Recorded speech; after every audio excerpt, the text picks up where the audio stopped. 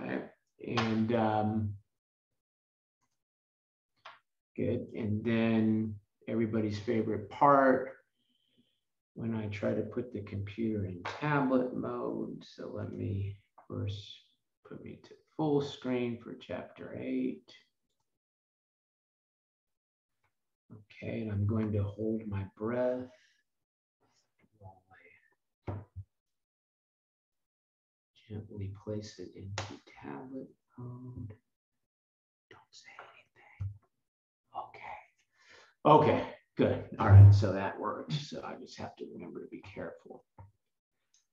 Okay, all right, good. So let's go ahead and we're going to cover the first part of chapter 8 tonight, which is going to deal with not-for-profit accounting. Not-for-profit accounting, you can expect 10 points on the exam, 10 points, okay? When we get to government can be, up to 15 to 20 points on the exam. So there are a lot of questions on government and not-for-profit. And again, if you haven't had exposure to government not-for-profit at all, you could really have a problem on exam day. So that's why I'm going to focus on this in the time that we have left.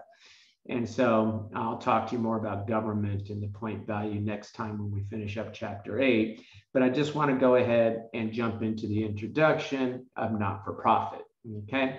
Now, the entities that are going to be using not-for-profit accounting are falling into 3 categories, and then there's sort of a catch-all of other not-for-profit organizations. Okay, and for example, labor unions, museums, these sort of things. Now, we will talk about the specific accounting that's used by different not-for-profit organizations, basically these 3 right here. Okay, we'll talk about that towards the end of our discussion tonight. What happens is the way FASB, and we're using the accounting standards, the Financial Accounting Standards Board, they set the accounting standards for all private sector entities, including not-for-profit organizations. And what happens is they have basic general accounting that is the same for all of the different not-for-profits. And then there are only a few kind of bells and whistles that are different for these different organizations, and we'll cover some of those towards the end. But hospitals, educational institutions like colleges, voluntary health and welfare organizations like United Way are going to use, 90% of what they do is substantially the same, and that's what we're going to cover at first. And then we'll talk a little bit more in detail about some of these others towards the end. So if you come over to the next page and you take a look at what they tell us about not-for-profit organizations, they, like for-profit entities, use full accrual accounting. They use generally accepted accounting principles that are organized by the Financial Accounting Standards Board, FASB, okay? And they are basically going to focus on the organization as a whole, okay? And the only reason we're making that distinction here is, not-for-profit organizations could have various funds like endowment funds and these sort of things. But when we report externally, we focus on the organization as a whole. So you start to look and you say, well, look, if we're using full accrual accounting, which we use in for-profit, and we're focusing on the entity as a whole, what you do in for-profit, why do we need, half a chapter? Why do we need 10 points set aside for not-for-profit accounting? Well, a couple of things. One, the presentation of the financial reports is a little different. The structure, how things are presented, is different than what you would see in for-profit accounting. The second issue really centers around revenue recognition. I'm doing the annoying quotes, because with not-for-profits, revenue is really what? Contributions. Instead of the not-for-profit earning those revenues by providing some sort of service, they are expecting what? Their donors to contribute. And so we're going to have to structure our financial reports in a way so that donors can see, hey, they've recognized some contributions, and now how are they using those contributions to accomplish the goals of the not-for-profit. Now, as I've mentioned, we follow the accounting standards of the FASB, and so the FASB accounting standards codification is in play here. That means that you could have a research question dealing with not-for-profit organizations on your exam, so you should be aware of that. Now, easy point alert.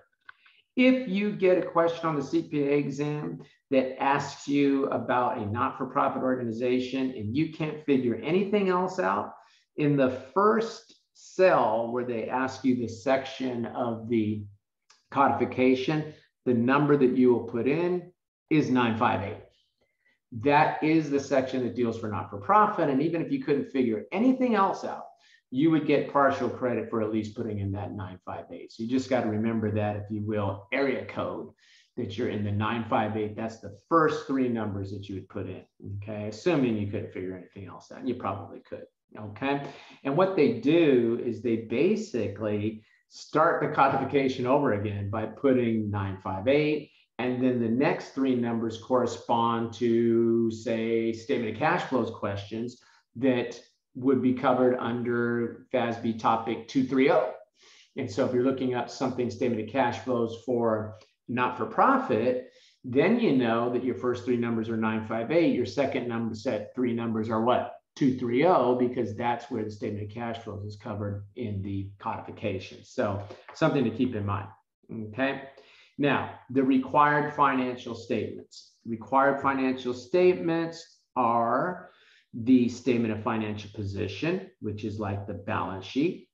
This statement of activities, which is like the income statement and statement of retained earnings combined. Statement of cash flows, which is very similar to the statement of cash flows that we would see in for-profit accounting, and we can use, just like you can in for-profit, either the direct or indirect method. Now, I need you to flashcard the names of the required financial statements for not-for-profit organizations. I know that's annoying that you have to flashcard something like this, but this is an easy question, and they do ask that from time to time. Which of the following would be a required financial statement of a not-for-profit organization? But you got to remember the names. They don't use balance sheet. They don't use income statement. They use statement of financial position. They use statement of activities. So flashcard that. And again, if you were looking up something on the statement of cash flows for a not-for-profit, in the codification, you would look up 958, 230. If you were just looking up something for, say, the for-profit version of statement of cash flows, your first three numbers, your area code, if you will, would be 230. Okay?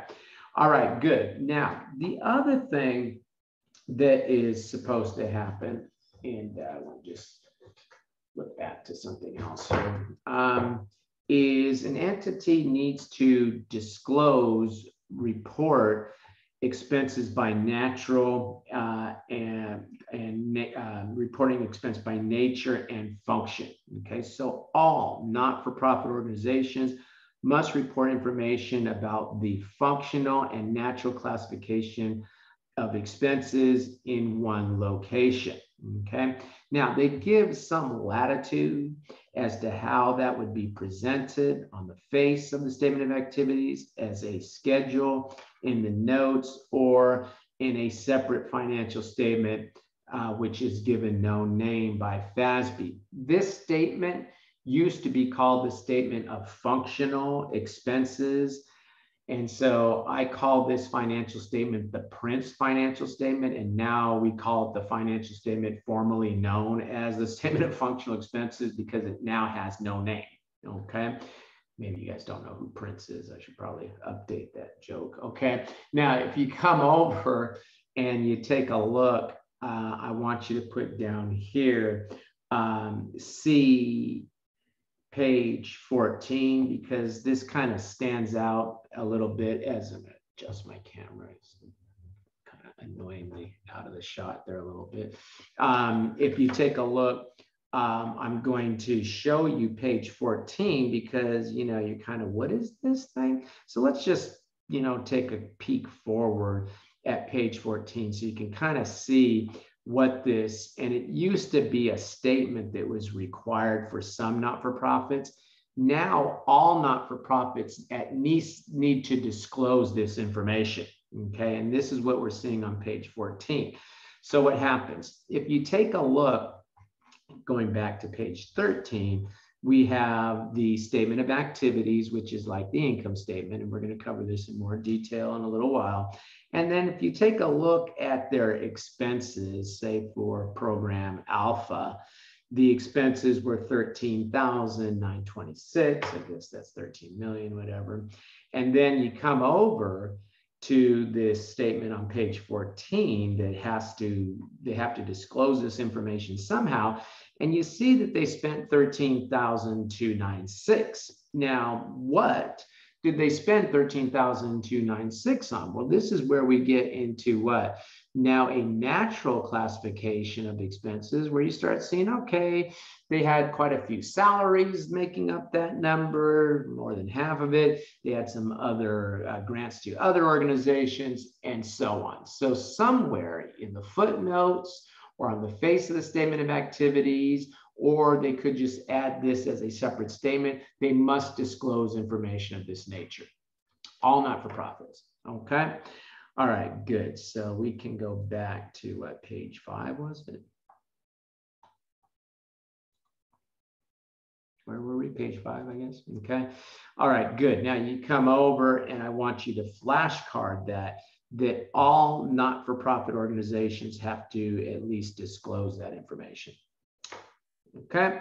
All right, good. Now you come over and let's now start to take a look at the various financial statements. Again, statement of financial position is like LIKE, the balance sheet, right? Okay, but we don't call it that. We call it the statement of financial position. And so like a balance sheet, it will have assets, it will have liabilities, okay? Nothing shocking there. And then net assets, they're calling it the equity.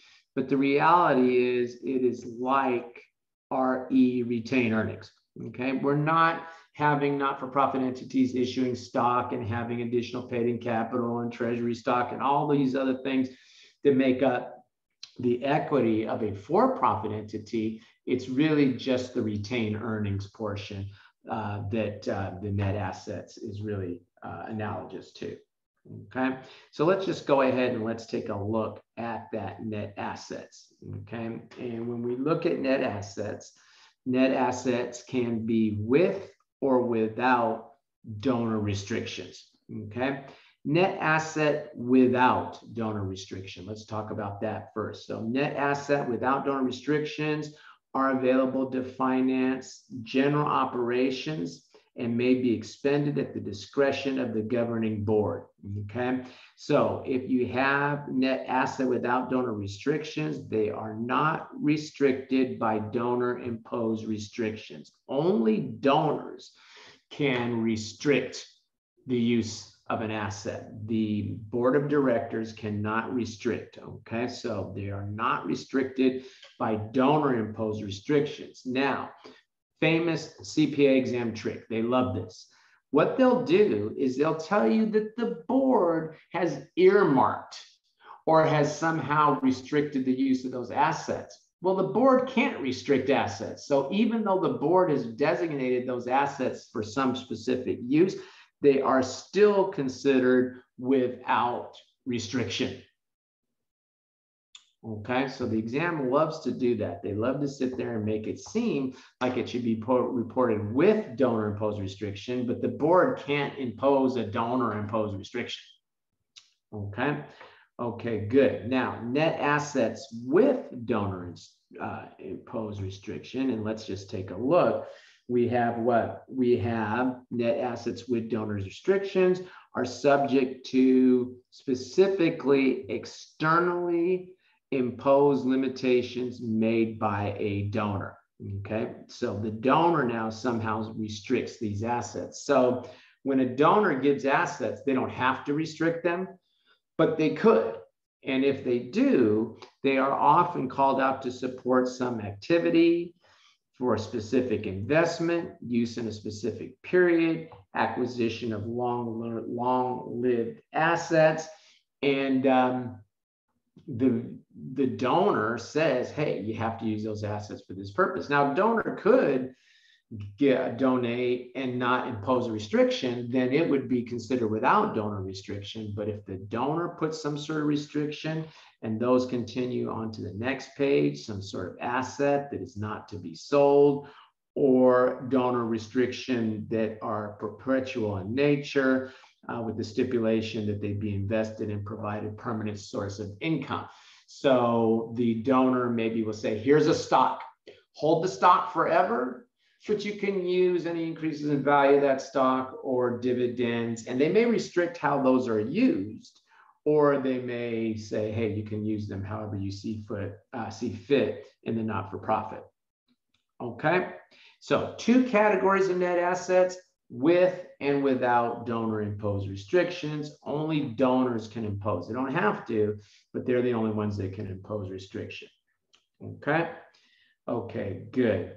Let's go ahead and let's take a look at this statement of financial position. I'm going to jump you over to this page first. I don't understand why they put it in the order they did, but that doesn't mean we have to stay with that order. Okay, so statement of financial position, like the balance sheet, assets.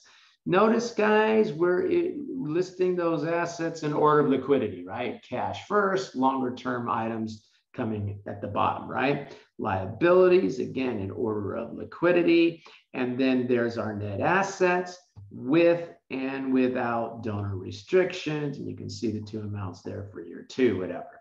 Okay. Now, when you come over and you take a look at the previous page now, just come back over to the previous page. What we have here is a disclosure of the nature of the net assets with donor restrictions. So let's just go ahead and start with that number timed to the previous page, right? So that was the total that was with donor imposed restriction.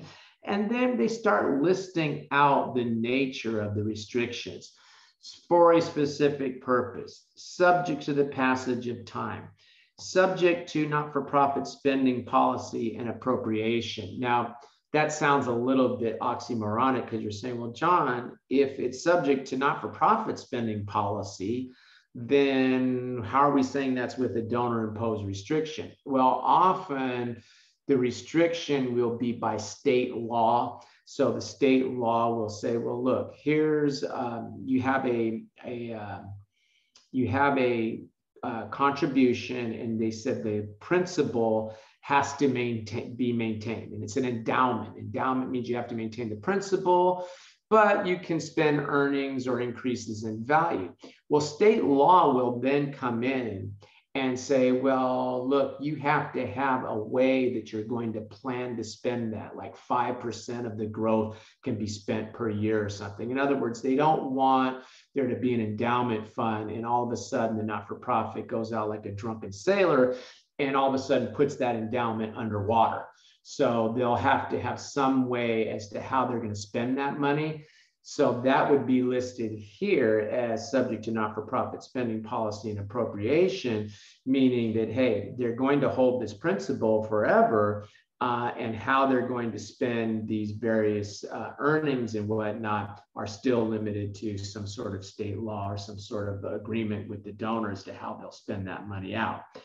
That's the same thing here, subject to appropriation expenditure when a specific event occurs. So that's more consistent with a donor restriction. They'll say, hey, you can spend this money when you have accomplished a certain amount of, and it may even be a non-financial measure that they're using there.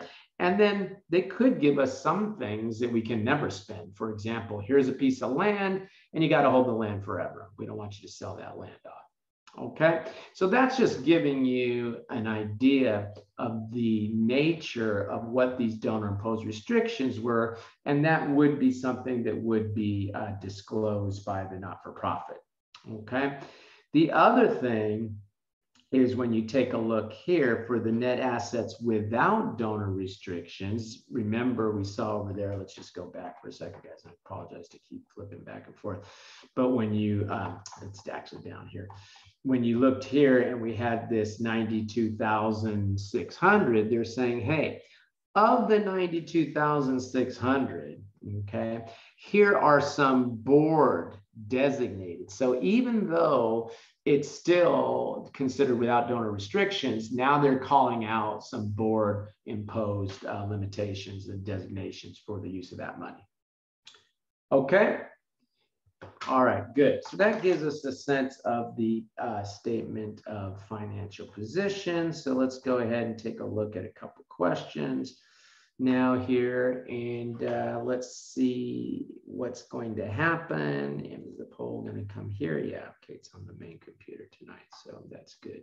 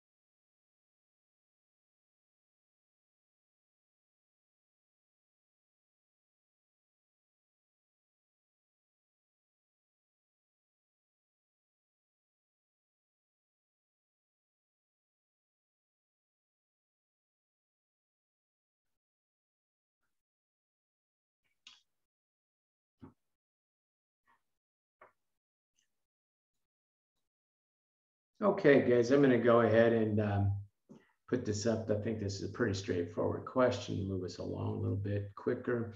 And yeah, most of us got this right. And this is one of those questions, and why I asked you for the flashcard on the, you know, on this, and that it's an easy question, but it can be tricky in that. Mouse. And that when you look at it, you know, we did have a statement of financial position, but it didn't have the word changes. Okay, so A is wrong for that reason. Yeah, we did have to prepare a statement of cash flows. Some things you just got a flashcard and have them, you know, in your head when you walk into the exam. I mean, you know, these other statements are relevant to government, so they might mix some of those names of those statements in with the discussion of what is required for not-for-profit. Statement of cash flows was the correct answer here. Okay. Okay, good. Let's go ahead and let's take a look at this next one.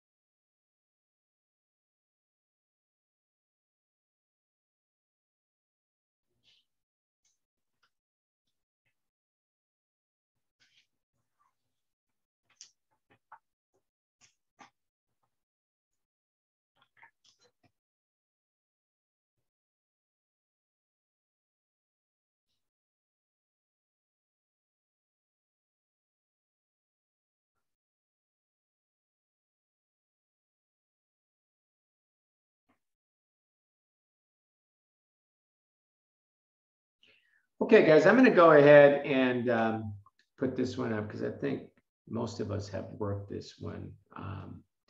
And so let's just take a look. And yeah, everyone who participated got this right. If there's no donor imposed restriction, which was the case with this building here, then we can go ahead and call that what? Net assets without donor restrictions. Good. Okay. All right, good. Let's take a look now at our next statement, the statement of activities. Okay, statement of activities is like, L-I-K-E, like the income statement, I-S. Okay, now this is important, this statement of activities discussion, because when I look at questions, it seems to me that the examiners like to focus on the statement of activities. And the approach that I prescribe to students for this material is to really, when you get a question, to make yourself a little statement of activities that kind of, you know, follows the narrative of the question. And when you do that, it's interesting how easy these questions become, as opposed to just sort of trying to imagine everything that's going on in the statement of activities in your head.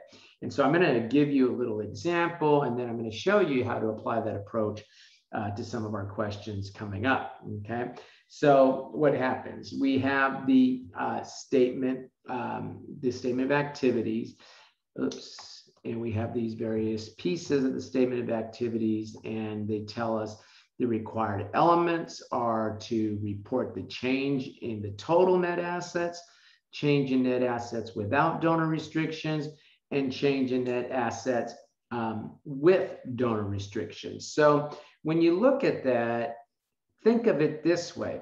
If you eliminated all the other components of stockholders' equity other than retained earnings, you could call the statement of retained earnings the what? Or you could call the income statement the change in retained earnings for the period, right? So really what we're doing on the statement of activities is explaining to you why the retained earnings of the not-for-profit, which we call the net assets, change for the period. And it's basically revenue minus expenses will equal the change in the retained earnings. And rather than report it in total, we do report it in total, but then we also report it by category, those with and without donor restrictions. Okay, so you come over and you take a look, and when we have amounts that come in, okay, and there'll be classification of revenues, gains, and other support. And when those come in, they will come in as net assets without and net assets with donor restrictions. Okay, now let's just go ahead and take a look at the nature of assets with without donor restrictions. And we have fees from rendering services. So if the not-for-profit charges for a service, then that would be considered a revenue that has come in without a donor restriction. Contributions that again have no explicit donor stipulation. Gains and losses recognized in investments that are not accompanied with specific donor restrictions. Again, a donor could say, look, here's a stock, hold the stock forever. Any increases in value in the stock or dividends paid by the stock, you can use however you see fit. Other donors may say, I want you to use the increases in value and dividends or whatever that come out of this stock that I'm giving you, hold the stock forever, and I want you to use those for a specific purpose. Then those earnings and increases in value, whatnot, would actually be considered as having donor restrictions. Okay, so flashcard, the nature of those that come without donor restrictions. Okay, now I'm not going to have you flashcard the nature of things that are with donor restrictions, because, you know, it's pretty obvious if they're saying there's a specified purpose or contributions subject to the passage of time, or contributions with restrictions that are temporary in nature, or contributions requiring investment in perpetuity with returns eligible for you know, some sort of appropriation in concert with whatever the donor has said. Okay, now since I am basically going to have you use the format of the statement of cash, the format of the statement of activities to answer these questions, I want to give you a quick little, cute little example of how we might use the, how the statement of activities would be presented. So if you turn back to page 2, you have a page there for notes. Okay, so let me do this before I forget, guys, because I don't want this to get lost. So what page were we on? Page 13. Page 13, thank you. Oh, 12 technically, I guess. Yeah, okay. So what I want you to do on page 13, at the bottom of page 13 there, let's see. No, we were not 13. We were not 13. What page were we on? Page 11. Okay, at the bottom of page 11, okay, I want you to put down there, see page 2. Okay, so that when you are looking at that, then you'll come back to this little example on page 2. Okay, and what we're going to do is have a made up not-for-profit organization. It's made up. I'm going to call it Save the Canines.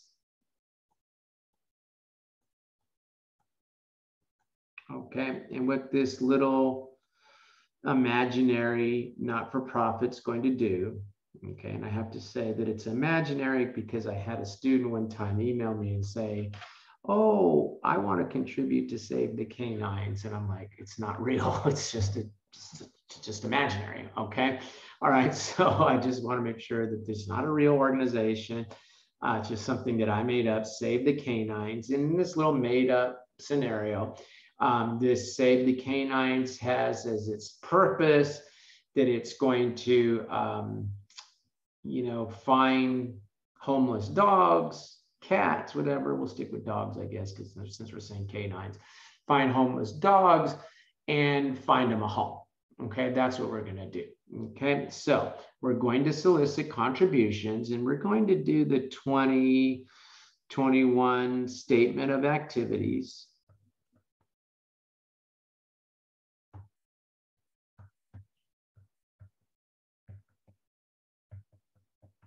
Right, that's what we call our income statement. And we will have contributions.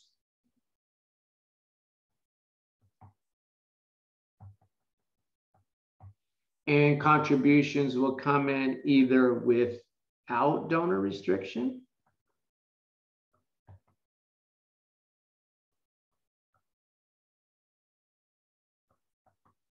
okay, rest is for restriction, or what? Or with donor restriction. That's it. Those are the two options, right? With or without donor restrictions. Okay.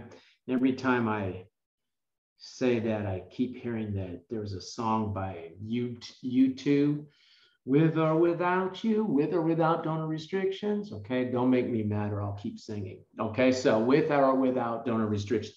Now, what happens? Does anyone want to give any money to Save the Canines tonight?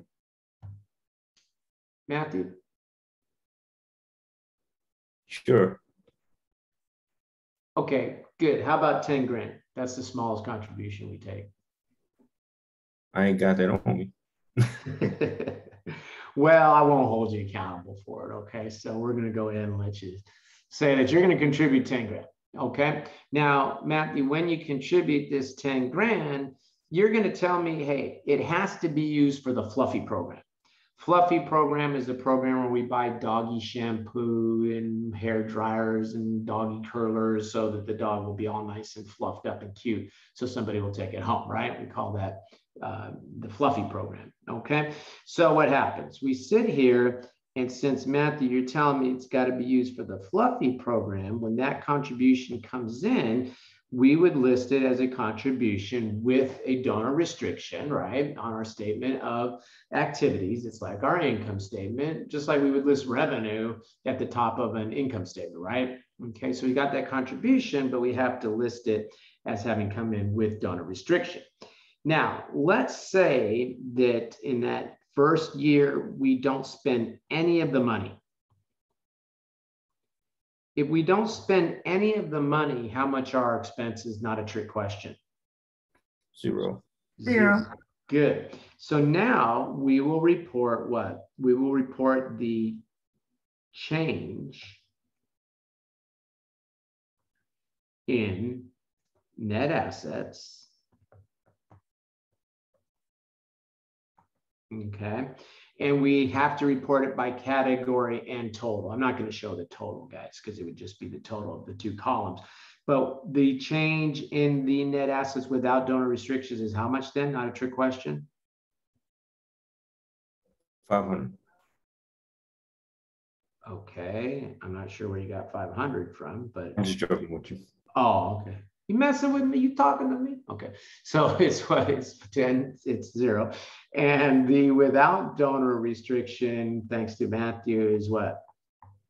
10,000. 10,000. Okay, good. Statement of activities achieved, it's objective. I can see why the net assets change. You had a $10,000 contribution with a donor restriction. Nothing else happened that increased your net assets with donor restriction. Okay, good. Now we go into now 2022. Okay, so let's just do our statement of activities for 2022 now.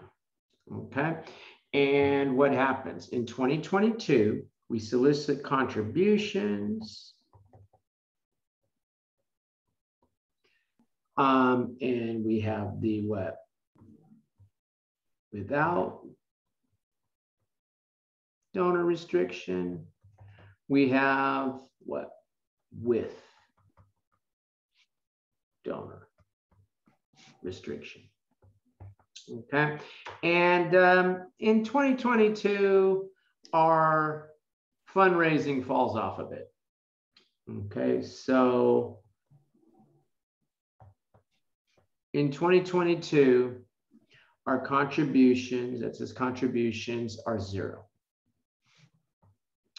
But we start to spend some of that 10,000 as we were instructed to by Matthew. So what happens? When that's the case, okay, you have to report a reclassification adjustment.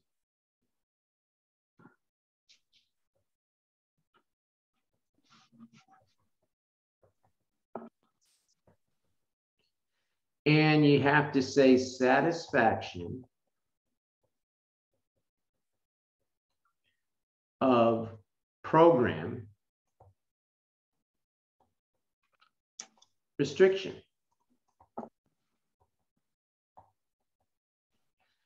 So let's say we spend 6,000 of the money as Matthew instructed us to. What happens when we do that?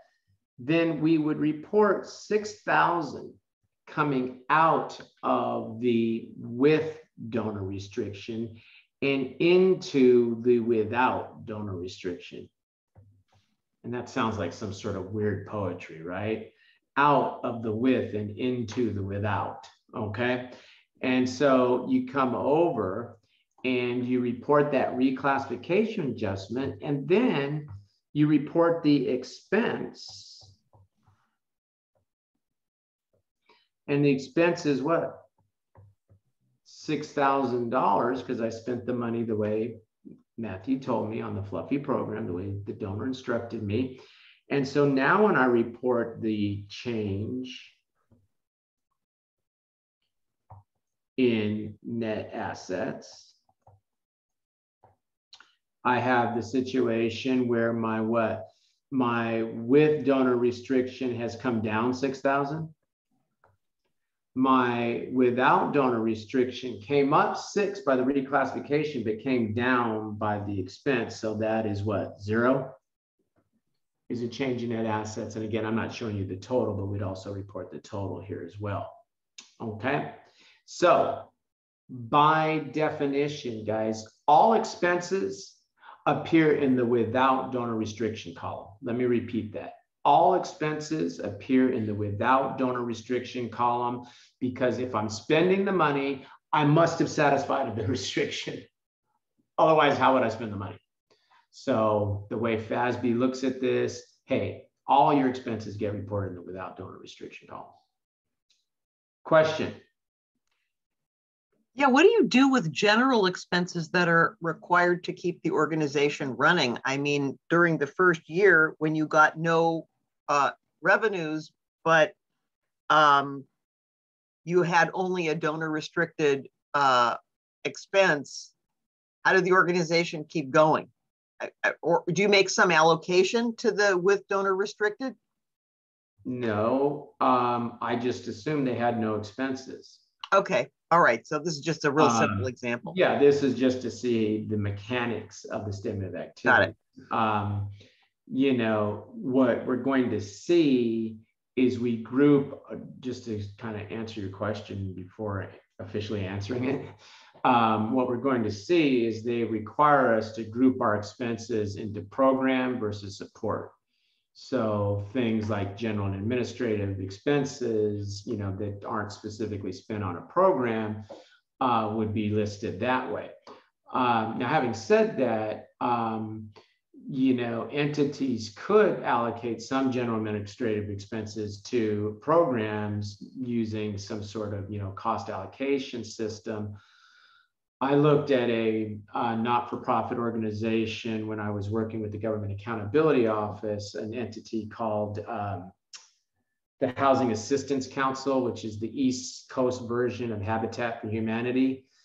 And they receive an appropriation from Congress every year. And then the Republicans wanted us to look and see if they were, you know, really using the money appropriately and stuff.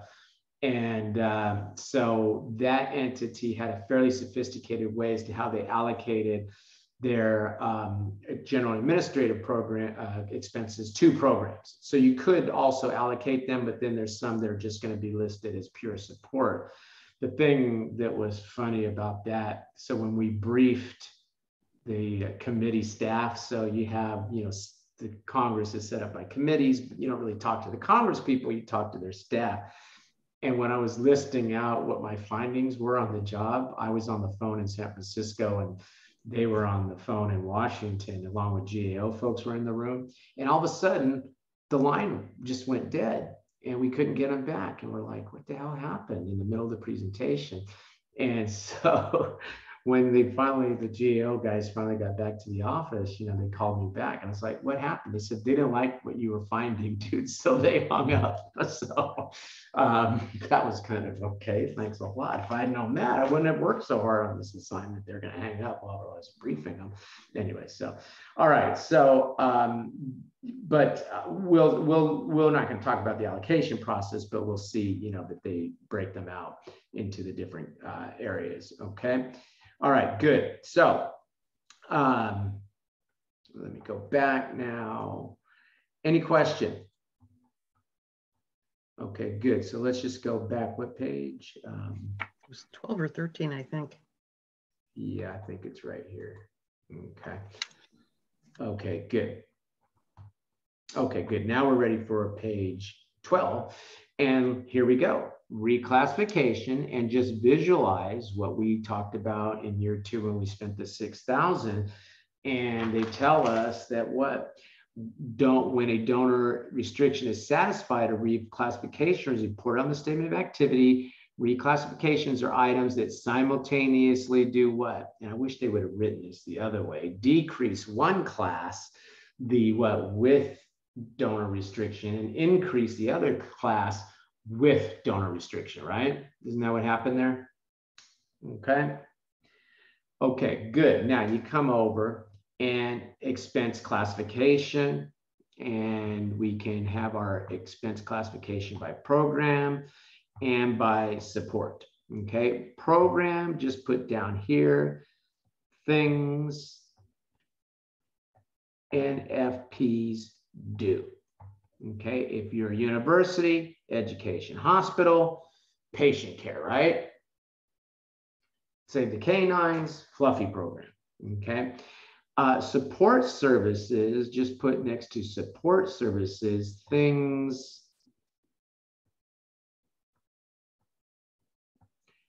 NFPs do to survive.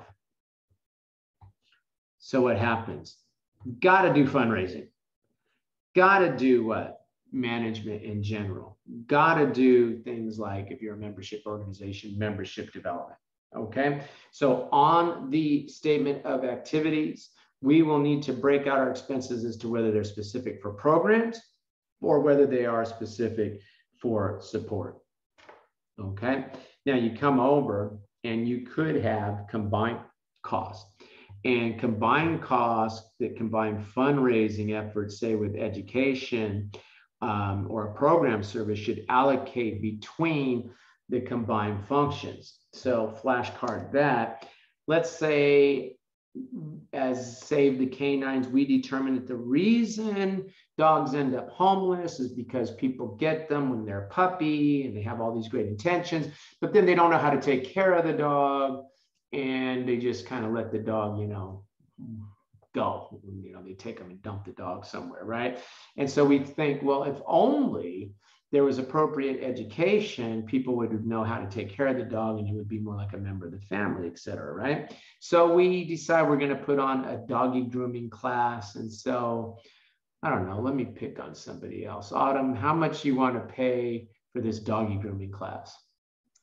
Oh, 150. 150. I'll tell you what. Give me 1,000 for it. Okay, Come fine. on, It's San Francisco. We're trying to help the dogs. Come on. Yes, let's help them. So what happened? There was a fundraising appeal in this educational program, wasn't there? Okay. So what happens? If the cost of the class was, say, you know, for me to put on the class, and I'm going to make the numbers hard on myself, but you guys will help me. Say I had to spend $5,000 to put on the class. Well, Autumn was willing to pay 150. I got 1,000 out of her. So what? 15% of the money can be seen as potentially what? As potentially being for the program, and the remaining 85% being considered for the fundraising. So I would put what? 0.15. 5,000 times 0.15, guys? How much? 5,000 times 0.15? 750. 450? 750. 750? Okay. And the remaining, what, 4,250? 4250. 4250. 4,250. The remaining 4,250 is going to be fundraising, right?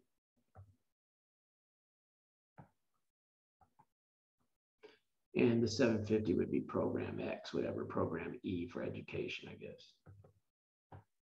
Okay, so when I report that on my statement of activities, I would allocate potentially, and this is not written in standard that you allocate it based on the revenue. You just have to have some rational means of allocating that. Okay. Okay, good. Now let's look at this statement of activities now. And hey, it's not as simple. There's a little more traffic on this statement of activities than was the case with our little example, because obviously, you know, entities just don't receive one donation in a year. So they could receive donations without donor restrictions. Okay. Fees are typically considered without donor restriction. When I charge a fee for something, that comes into without donor restriction, okay? So I can't have a situation, I had you flashcard that on the other page up there. I can't have a situation where as a not-for-profit, I'm providing a service, and then they start telling me how I have to use the money that they had to give me for the service. Doesn't work that way. If I provide you a service as a not-for-profit, I then get to use that money as I see fit, okay? Notice investments, okay?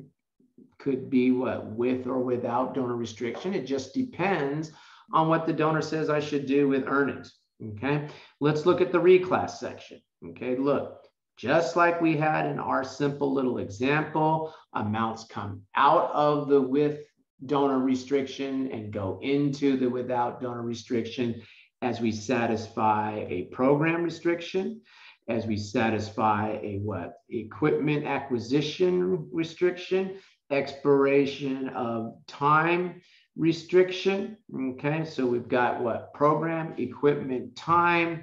You could, if you needed to, sort of remember the nature of how restrictions are satisfied using PET. Put your pet in a not-for-profit organization, Save the Canines, right? Okay. Now, notice again, all expenses are coming down what? Are coming down into the without donor restriction column, and they are listed by program. They are listed what? By support. Okay. I'm Question. confused about one of the lines. Yeah, there's one, the one that says appropriation from donor endowment and subsequent satisfaction of any related donor restrictions. That doesn't appear to be the sum of the ones before it. Is that that's a separate category? That's the thing under the time restrictions. The seven. Yeah, it's a separate category. So it's a separate. The total is right here. Oops.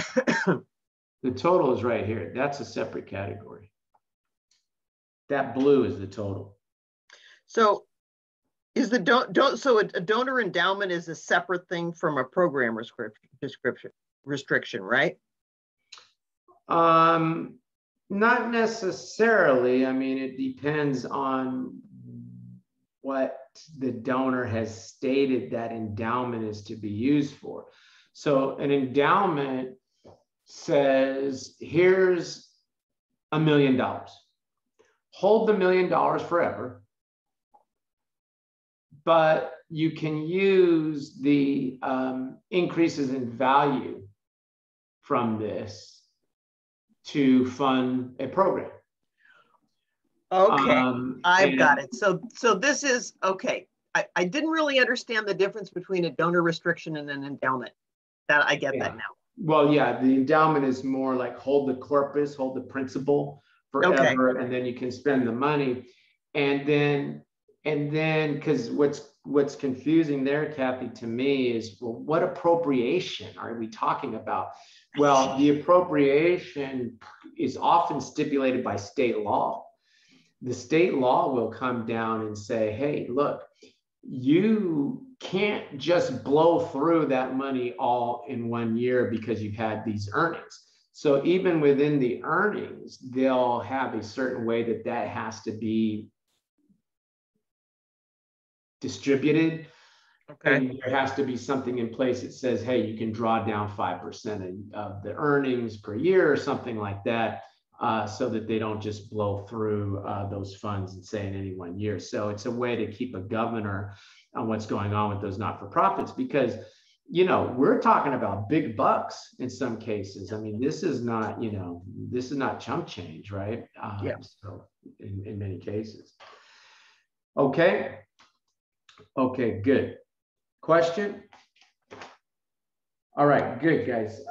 Again, we have to report our expenses, okay, by major classes of program or by support activities, okay? So just flashcard that. I think we've said that enough times. And then remember, guys, we have to provide that reporting expenses by natural you know, function. You can see the nature of some of the natural expenses. And then I went through the way this disclosure works, tying it back to the statement of activities. Question? Okay, let's take a look at a couple questions now. And let's see. I'll tell you what. Let's do the first one together so I can show you how I want you to make up, when you get questions like this, dealing with the statement of activities, how you just make yourself a little statement of activities to help you to answer the question. Okay, so let's just go ahead. Oh, I don't want the poll yet. I don't want the poll. Let me end this poll. Okay, and let's just take a look at this. All right, so we have this, the beginning of the year, Baker Fund. By the way, a non-governmental, not-for-profit corporation, they'll always say that. We will talk about categories of government not-for-profits when we talk about government, but government not-for-profits use the same accounting structure as any not-for-profit. I mean, any government entity, excuse me. So it's not like there's a whole separate set of study that's going to go for government not-for-profit. You know, a university like San Francisco State would present their information in the same manner that the city of San Francisco would. So the structure doesn't change just because we're dealing with, but they call that governmental not-for-profits, whereas Golden Gate University is a non-governmental not-for-profit. So don't be confused by that. When they say non-governmental not-for-profit, they're talking about everything we're studying here, and they are not going to be calling out questions about government not-for-profit organizations. So, okay. All right, so let's just go ahead and let's take a look. And they received a contribution of $125,000. Now, when I look at these questions, and I forgot to say this when we were on page 2. So before, sorry guys, I forgot to say something, an important teaching moment that I want to try to come back to. Okay, let me just look here for a second, then we'll go to that question.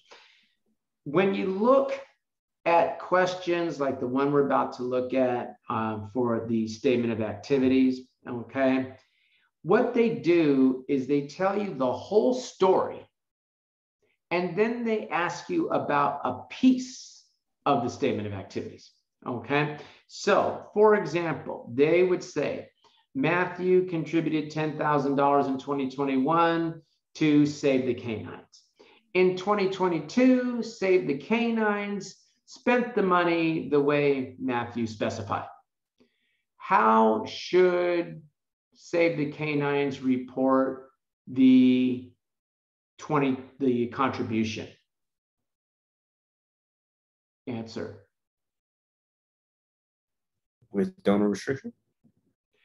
As a contribution with donor restriction in 2021, right? Even though they didn't spend the money until 2022? Yes. How should Save the Canines report the expenditure of the money? As an expenditure without donor restrictions in 2022. As an expenditure without donor restrictions in the year was spent 2022.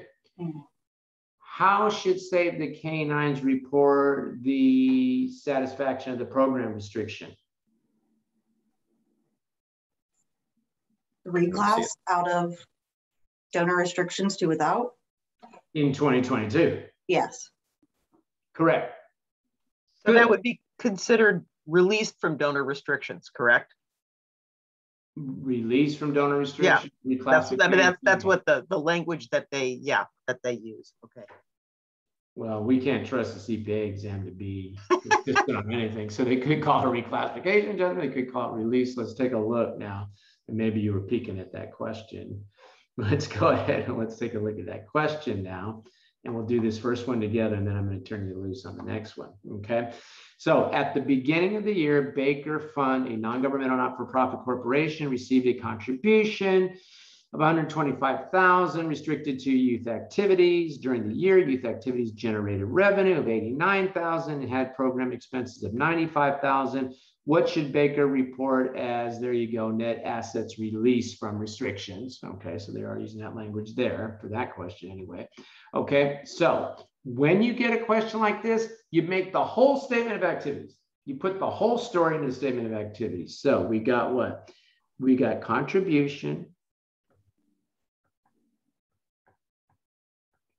And it's with or without donor restriction, right? Mm-hmm. Okay, so did that contribution come in with or without a donor restriction? With. With, With, good, 125,000 came in. Whoops, I wrote them backwards. Yeah. I don't know why I erased the whole thing. Without, with, right? Okay. And so it was the whole 125,000. Good. Okay. Then they generated revenue of 89,000. So if they generated revenue, that means they must have charged some sort of money for this service, right? without, How should that come in? Good. That is going to be fees. And they come in under without. Okay, good. And then they satisfied what? They had program expenses of 95,000. So they must have satisfied that 95,000 restriction, right? So the money would do what? It would come out of with and go into without. and then come out of without. That would be a reclass, right? And then we would report expense of 95,000. Is that what should happen here? Yes. Okay, so what should they report as assets released from restrictions? 95,000. 95,000. Okay, you are best off, guys. The fastest way to answer these is the long way. You do this and you keep practicing with this and keep drilling with this, and then you start just doing it almost like a machine when you get questions like this, and you save yourself a heck of a lot of time than if you kind of start to try to, dance off of one foot and onto the other while the examiners are up there laughing at you. Is there any convention with respect to like without always goes on the left and with always goes on the right? Yeah, without always goes on the left, with always goes on the right. So the reclassification can come out. And then I like to think of the without column, Kathy, as the plug. You pull the plug, and when the drain drains, it drains out of the with into without and out of the bottom of the statement of activities, as we now have a decrease in the net assets without donor restrictions being caused by that expense. Great, thank you. Or I should say a decrease in the net assets without a decrease in my net assets, period, my retained earnings, right? How does it get out? Because we have the total. It gets out by flowing through the with and out the bottom of the drain, out of the without. That's how it gets out of retained earnings, right? Yeah. Okay. Okay, good. Let's try question 4, and I'll put you on the clock for this one. I'll put up the poll for this, I should say.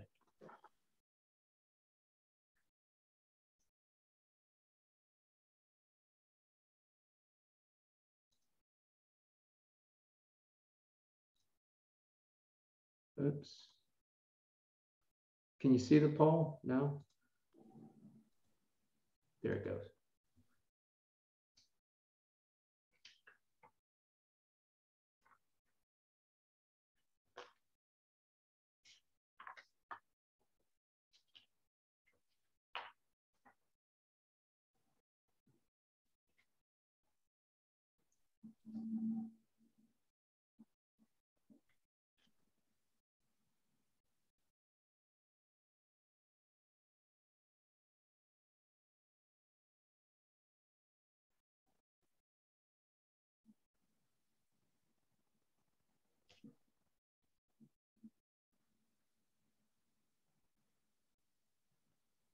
Yes, I see.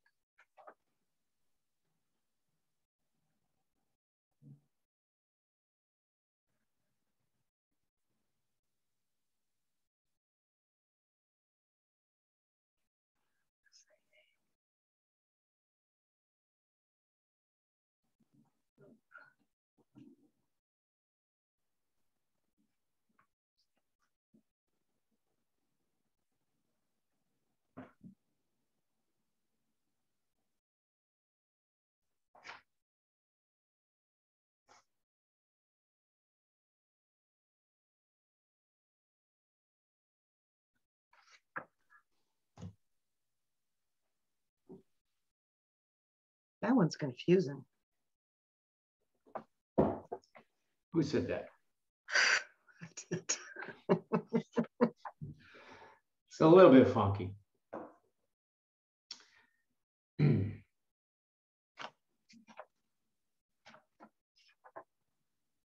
That's why it's important to prepare the statement of activities. And what's weird about this one is it goes over 2 years. Oh, okay. You get the contribution in 1 year and spend it in another. Have you heard that one before, of an entity that gets a contribution in 1 year and spends it in another? Yeah. Yep. Save the Canines just did that, didn't they? Yeah.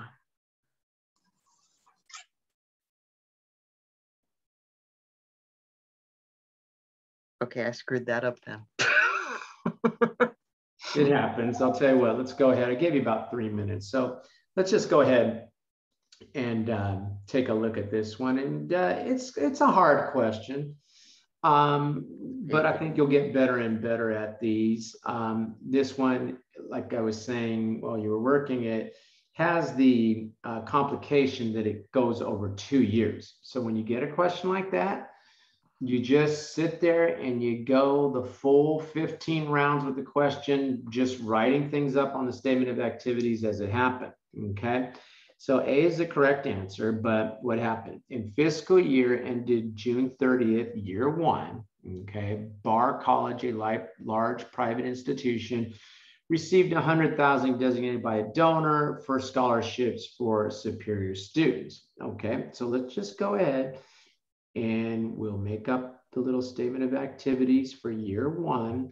Contribution came, and it's not without, it's what? With a donor restriction. I always write contribution too high. Came in at 100,000, right? Mm-hmm. Okay. Then we read on and it says on July 26th, year 1. Well, that's fiscal year 2, isn't it? Mm. If the fiscal year ends June 30th, year 1, then in July, we're in fiscal year 2, aren't we? Yeah. So in fiscal year 2 now,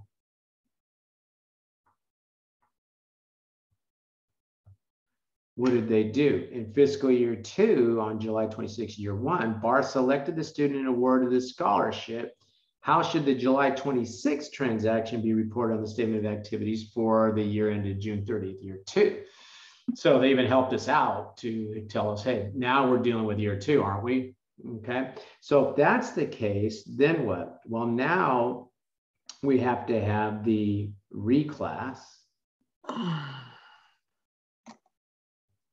Yeah, where am I going to write year 2? Sorry, guys. I'm going to write it over here. So in year 2, and since I bought some more real estate over here, contribution is 0, both with and without.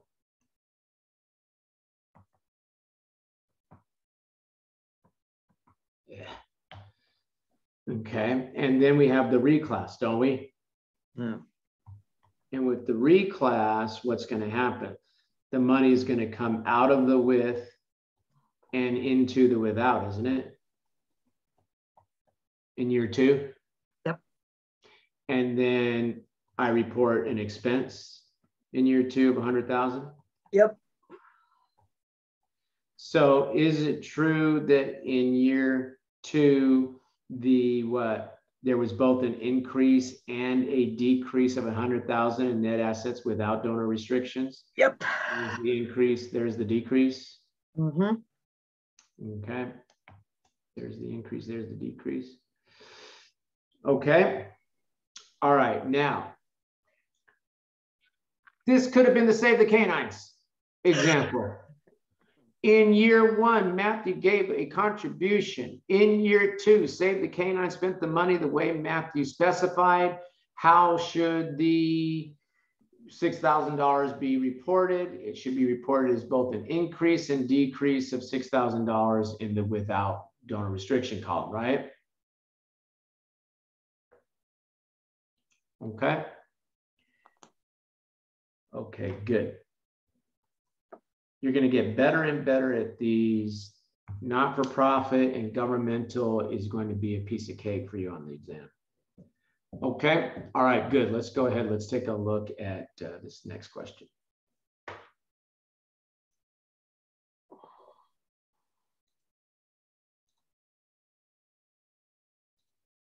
You gonna put up a poll? I'm trying. Ah, sorry. No, that's all right. Thanks for reminding me.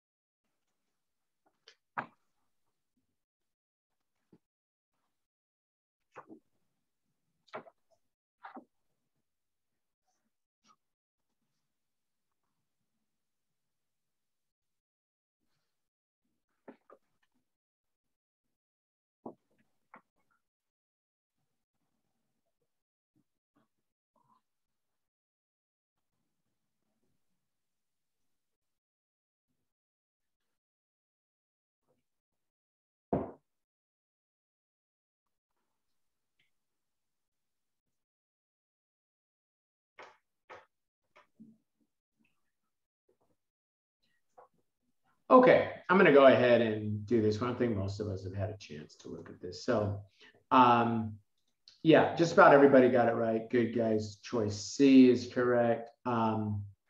Let's just go ahead and read through this one, though. I'm going to erase this. Just kind of in the way. Okay, so the following expenditures were made by Green Services, a Society for Protection of the Environment. They list these and they want to know what the fundraising is. Okay, well, fundraising is stuff that you do to encourage contributions. That's it. Printing an annual report and getting an audit is a general and administrative expense, right? So it would be listed under, general and administrative. These are all support, but only the actual fundraising is fundraising. Okay. Okay, good. I think we are in a good time for a break here. So let's go ahead and we will talk about the statement of cash flows, our remaining required statement for not-for-profits when we come back from the break. And then we'll start getting into the revenue recognition or contribution recognition criteria. Okay, so why don't we go ahead and come back. Let's make it,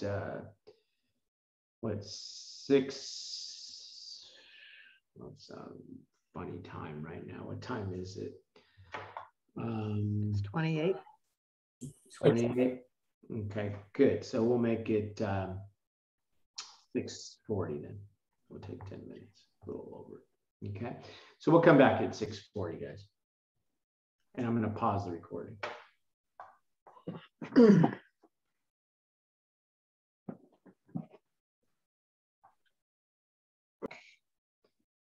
And let's go ahead and discuss the statement of cash flows.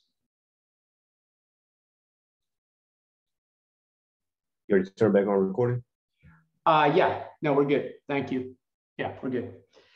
Okay, all right, good. So let's take a look at the statement of cash flows now. Again, we have to prepare the statement of financial position, the balance sheet, the statement of activities, which we look quite extensively at there, the income statement, and then the statement of cash flows, they tell us, is one of the required statements, and it is covered. And again, they say 230, but when dealing with the part that's applicable to not-for-profit organizations, of course, you put in the 958, what I call area code, right? Okay, now we are going to see that the statement of cash flows is what we have talked about. Well, we haven't talked about it because we didn't go through it, but you know about it, the statement of cash flows from your study of intermediate accounting, that we have our operating activities, our investing activities, and our financing activities. And then the operating activities section is going to be affected by whether we use the direct or indirect method. And just like with for-profit entities, not-for-profit entities can choose between using the direct or the indirect method. When we talk about government, we're going to see that government entities must use the direct method. But for not-for-profits, FASB allows them to choose either direct or indirect. Now, when we take a look at what goes into the operating activities section, and it's basically going to report activities and receipts of unrestricted resources. Okay, so it's really unrestricted resources. And remember, even if the governing board says that something's restricted, it's still considered to be without donor restriction. So receipts of unrestricted without donor restriction resources are reported in the operating section. Okay, cash payments to suppliers, employees, cash payments for interest, very similar to what you see in commercial. Okay, so just go ahead and flashcard the nature of some of these things that go into the operating activity section.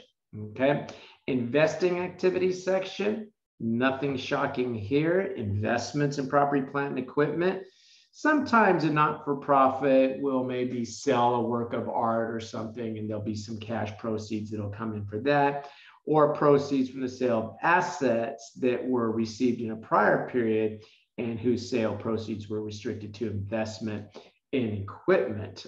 So I give you a vehicle and I say, hey, you can sell the vehicle, but the money that comes from that vehicle needs to be used to purchase other vehicles or something.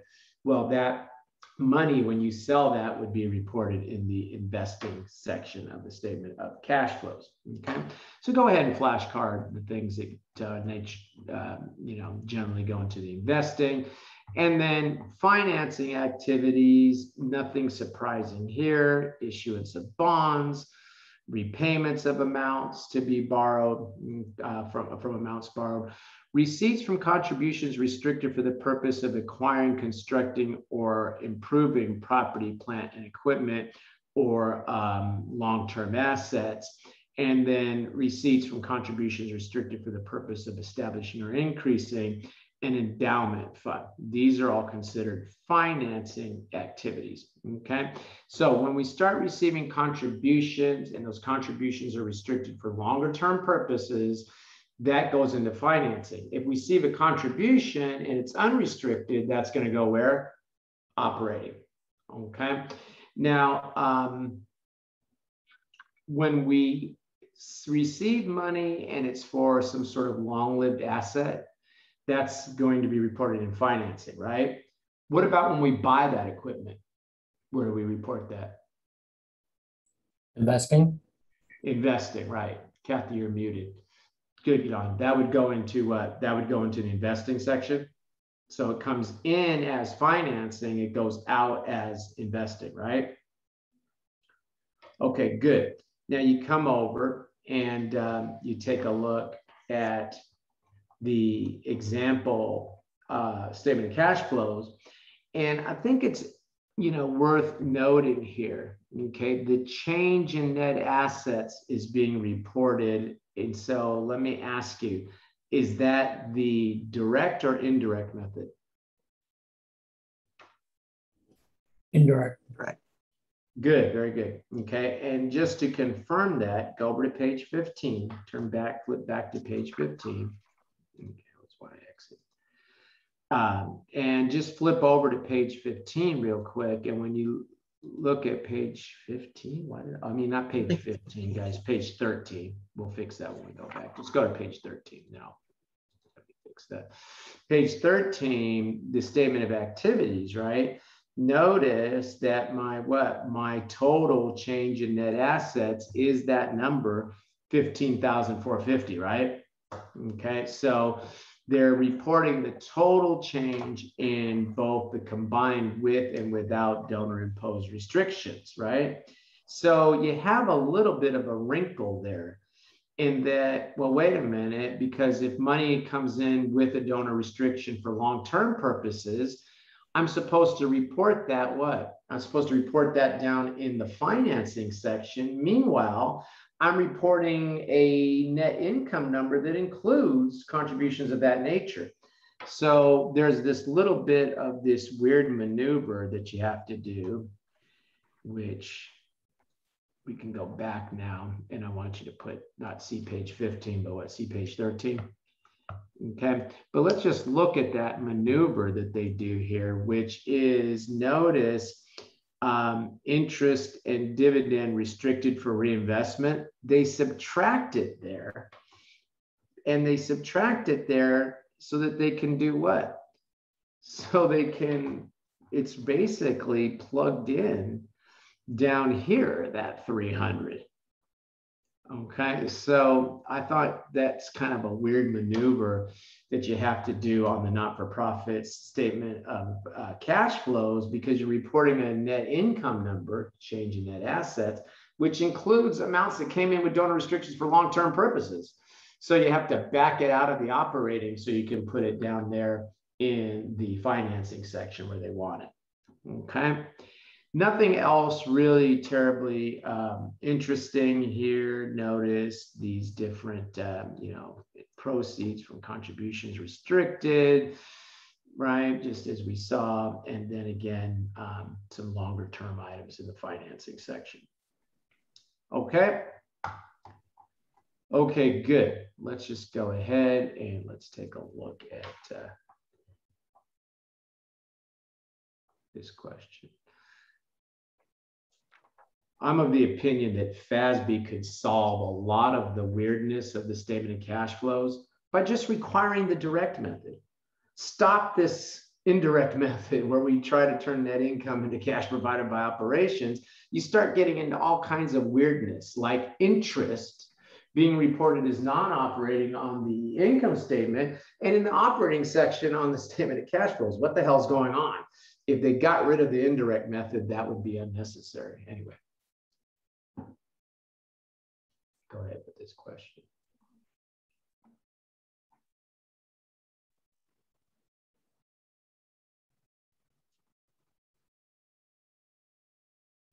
Oh,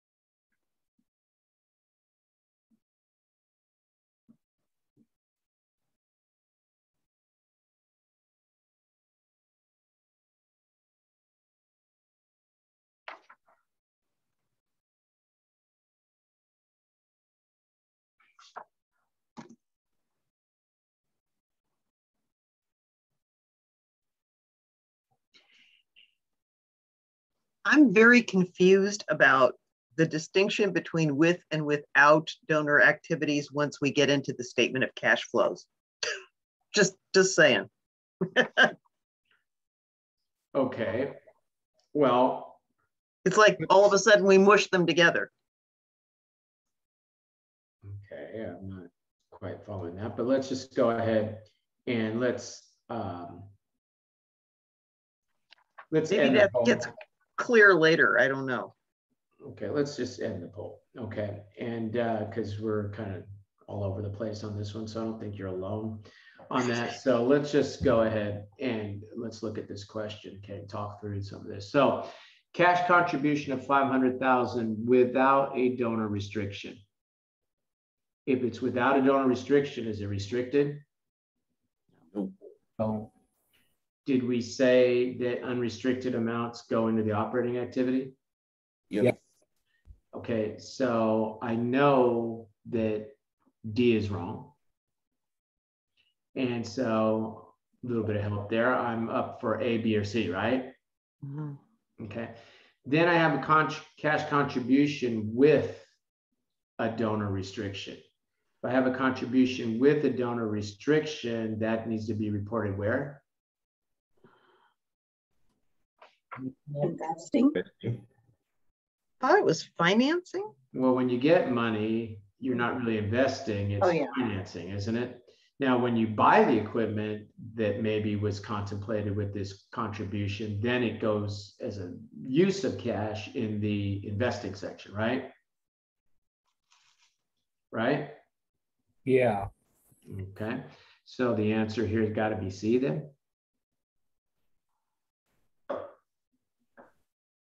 What's confusing? What's I'm not seeing it. confusing? So then, is it always? Let's say it's a restricted funds, but it's for short-term use. So would that show up in? Operating. That would still show up in financing activities because it's restricted, right? Yeah, if it's for short-term use, if it's restricted, then it's going to show up in the contributions with restrictions need to show up in the financing. Always. Okay, Yeah. that's So- helpful. So if it's not, if it's or if the restrictions is like related to like, to, you know, some kind of operating activity, it still goes in the financing. So like in the question, it said with specific requirements relative to the acquisition of property. Yeah. So I can see how that goes down into financing section, but what if they said like, oh, the restriction is for, I don't know, is the restriction is like it needs to be used for educational grant or something, or scholarships or something like that. It still goes into the financing activity. I don't know if I was clear, if I said that clearly. No, you did.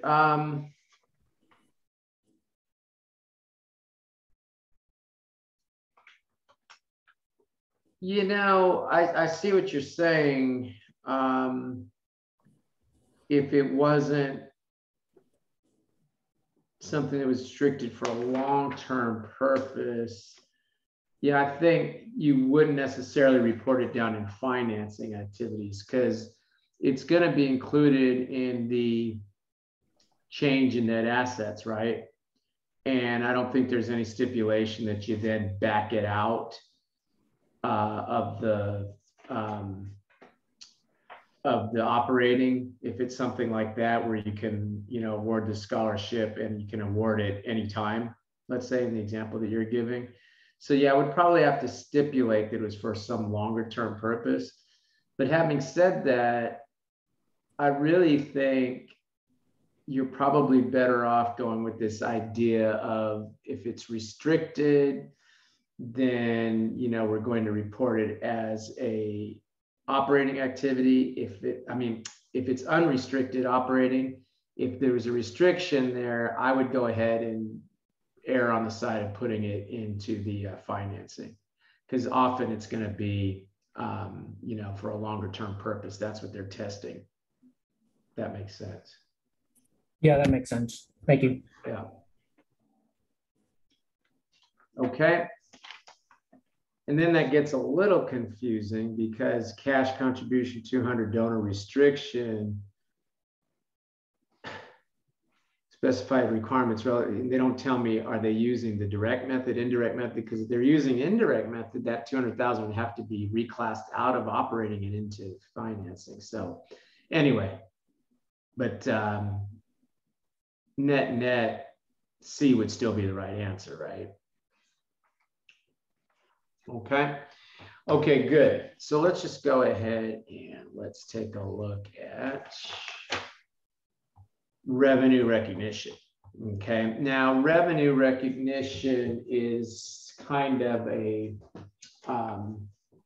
misnomer here, in that we're not really talking so much about revenue, which contemplates this notion that the entity has done something to earn those revenue. It's instead with the notion that we are receiving contribution. Okay, so when you see the word contribution, okay, you will sometimes see contribution revenue. That means it's a contribution. If you just see the word revenue, that typically means that they did what? The not-for-profit did something to earn that money. They provided some sort of service or something, okay? But you see the word contribution revenue, don't get confused. That means contribution. So when they say contribution, they really mean, when they say revenue here, they really mean contribution revenue.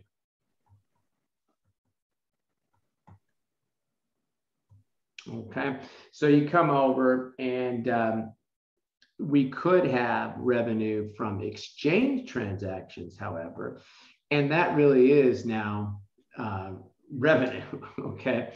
So the following examples of revenues are student tuition, patient service, membership fees, okay? So I probably shouldn't have written the word contribution here, okay? Just note that sometimes they'll say contribution revenue. That means contribution. If it just says revenue, then that's typically going to be that the not-for-profit has provided some sort of service for that. That's just going to be listed as revenue. And that is automatically considered what? Automatically considered without donor restriction.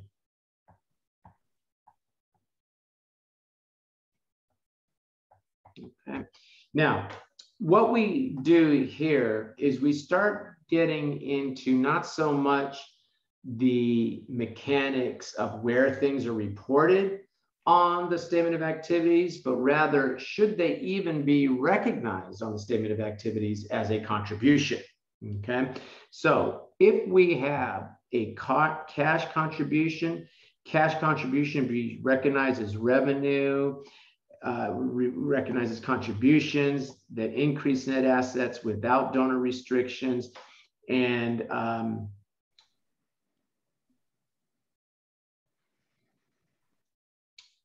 well, that's not what I want. Sorry, guys. Contribution be recognized as revenues or gains and reported contributions, and they should be reported. Here it is. They should be reported in the period they are received. Flashcard that. Cash contribution, you recognize it a revenue when? In the period it's received. Okay. Now, if we have pledges, promises to give, and it's an unconditional promise, an unconditional promise is recognized when the promise is made. Flashcard that. So what happens? I tell you, hey, I'm going to contribute to Save the Canines, and I promise I'm going to give you $500, $5,000, $10,000, no condition.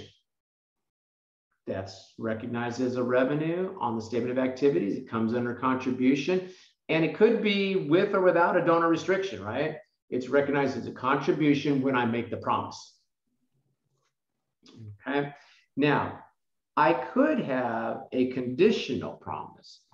And with a conditional promise, okay, recognition does not occur until the conditions are substantially met. Okay, flashcard that.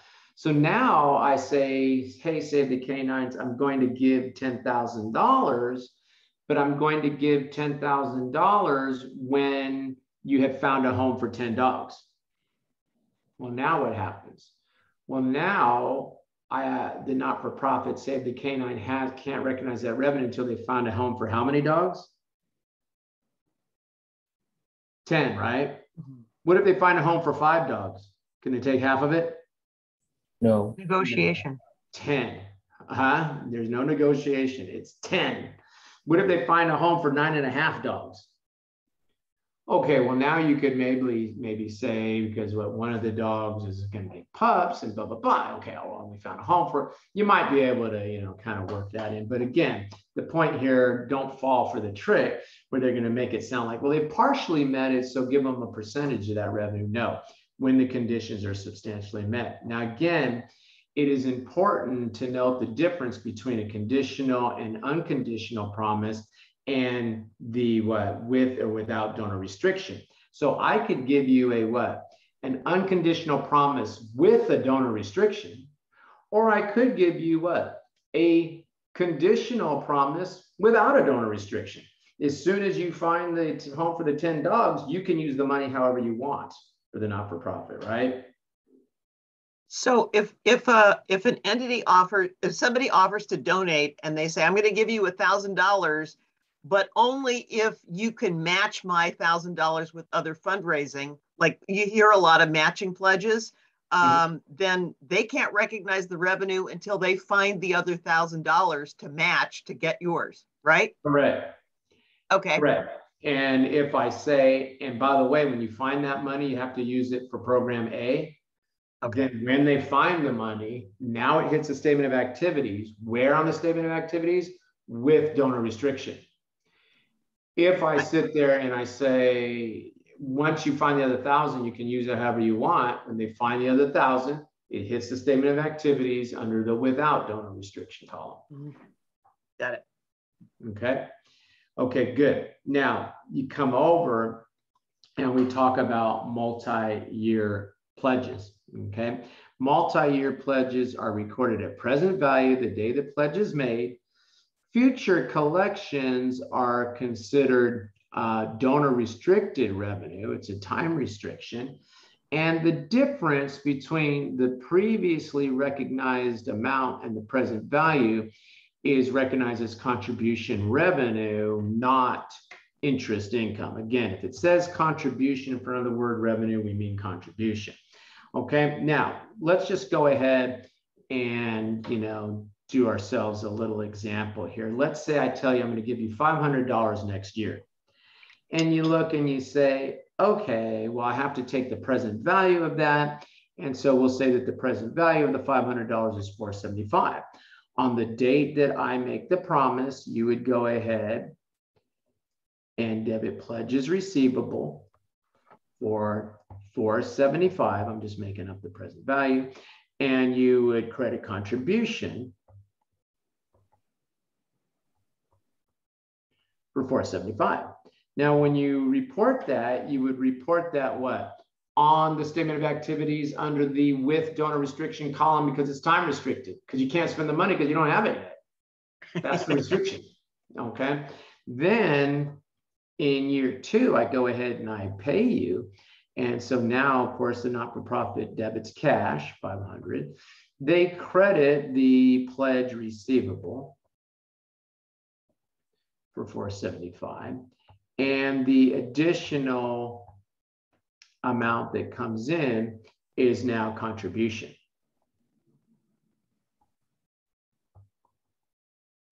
For $25. Okay, it's not interest. Okay, flashcard all that up there.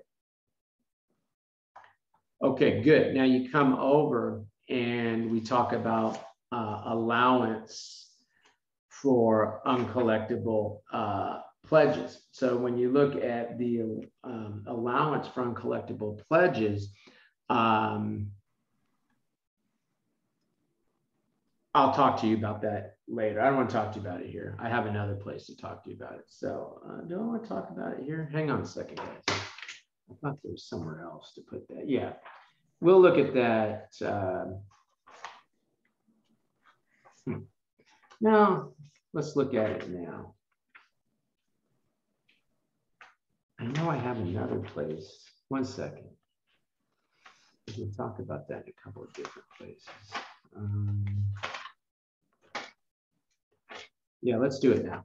Okay, right here. An allowance for uncollectible pledges should be recorded.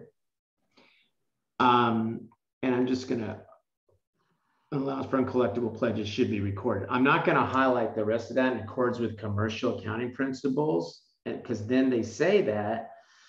And then they say, then they say, however, in contrast to commercial accounting principles, there is no bad debt expense. Okay.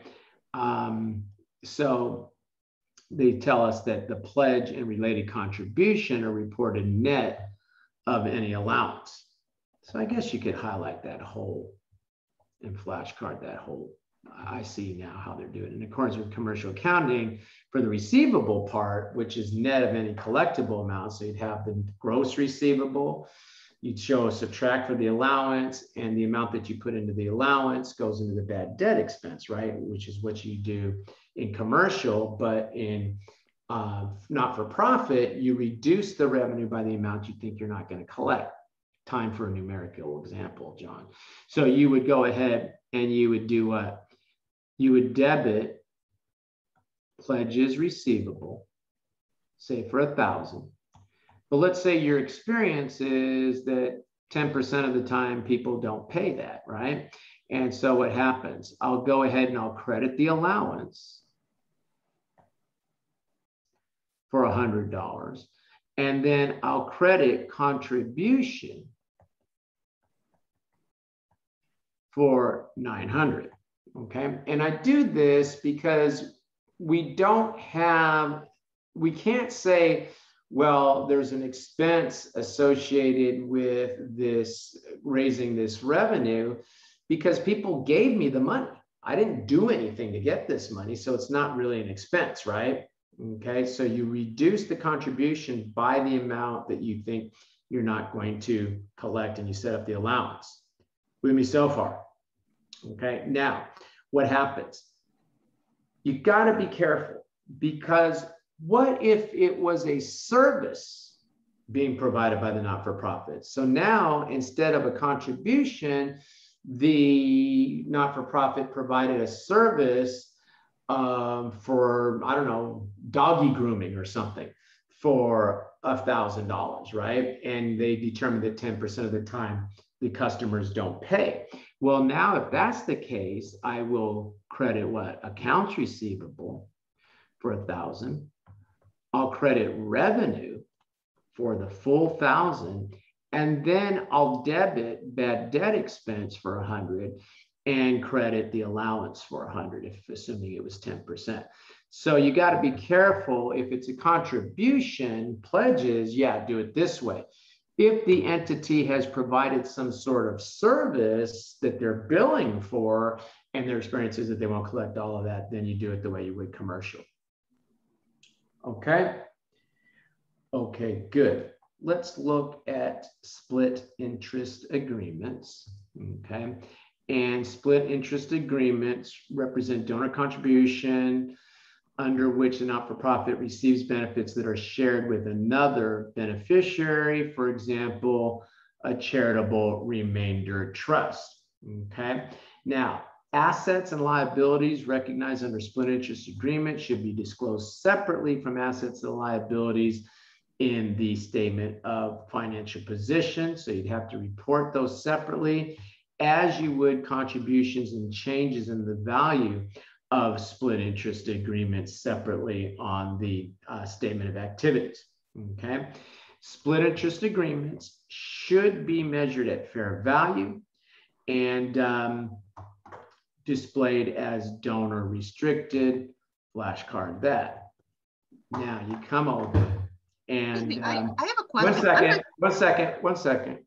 So then you come over, and when you look at on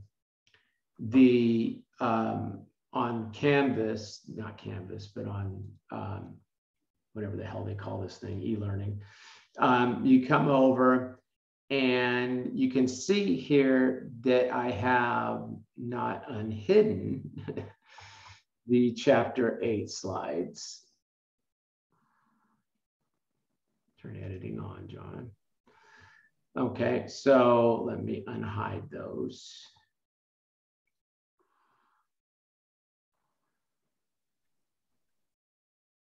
Why is it not letting me unhide them? Did I turn the editing on or off? Turn editing on. Okay, chapter 8. I want to unhide those. Show them, okay. And what I'm going to show you right now, Kathy, and then you can ask your question. I just want to show you that in those slides, I've gone ahead and given you a little bit more information about these split interest agreements, okay? So some of the things that I had you highlight: split interest agreements represent donor contributions of trusts or other arrangements under which the not-for-profit organization receives benefits that are shared with other beneficiaries. So right pretty much out of the textbook, okay? Then I go ahead and I give you this little bit more information. Agreements such as charitable remainder trust, okay, which I had you highlight in the book, represent donor contribution structured to simultaneously donate assets to the not-for-profit and share those assets with a beneficiary.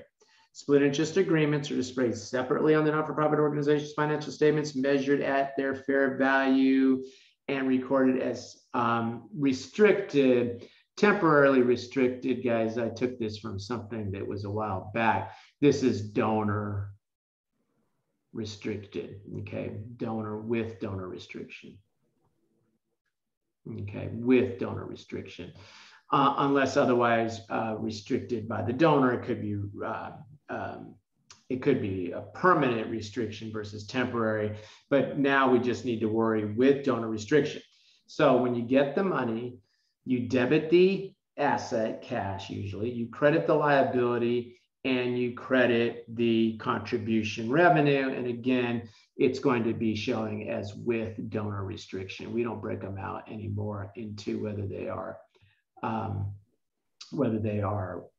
temporary or permanent, okay? Now, you come over, and I know it's hard to see, guys, so you're gonna have to kind of do one of these numbers where you kind of press your face against the screen a little bit here so that you can look at this, and I'm gonna sort of read through it with you, okay?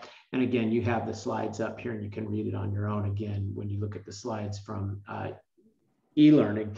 But this is saying that on December, I'm just going to highlight it as I read. On December 30th, 20X1, Albert Altruistic donated $200,000 to the Carbon Museum under the terms and conditions of a charitable remainder trust. Mr. Altruistic, a lifetime tax-free, wants a lifetime tax-free annuity of $20,000 per year, and bequest the remainder of the carbon for the use in the furtherance of their mission of the museum. Independent actuaries have estimated that the museum's liability is $84,258. That's the present value. That's basically saying how much we think we're gonna have to pay this this nice guy off until he dies, right? Okay. As a result, the Carbon Museum should record the following. The cash comes in, $200,000. We would credit the liability for the portion that we're estimating we're going to have to give to Mr. Altruistic. And the difference, this $115,000, is going to come in. And again, I need to fix that. It's no longer called, temporary restricted. It is now what? It would now be with donor restriction.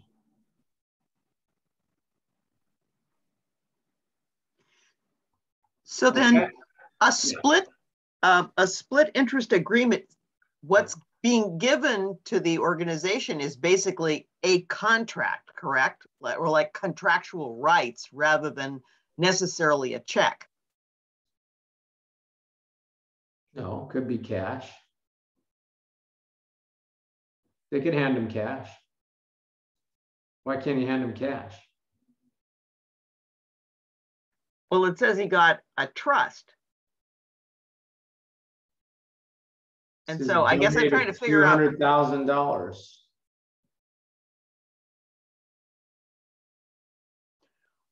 Said donated $200,000. Well, but it's subject to this trust. It's governed by this trust. Is that how that works? I'm just totally unfamiliar with this. So I don't know what you're asking me. They gave him $200,000 under the split interest agreement. Okay, so he did get 200,000, but then the organization has responsibilities according to this contract, right? Correct. Yeah. That's what that is. Right. Okay. Yeah. I'm sorry. That's trying to wrap my part. Yeah. Okay. I was just trying to wrap my brain around what this was. So that's okay. Yeah. Okay. Okay, good. Where are we? Back to the textbook, right? Okay.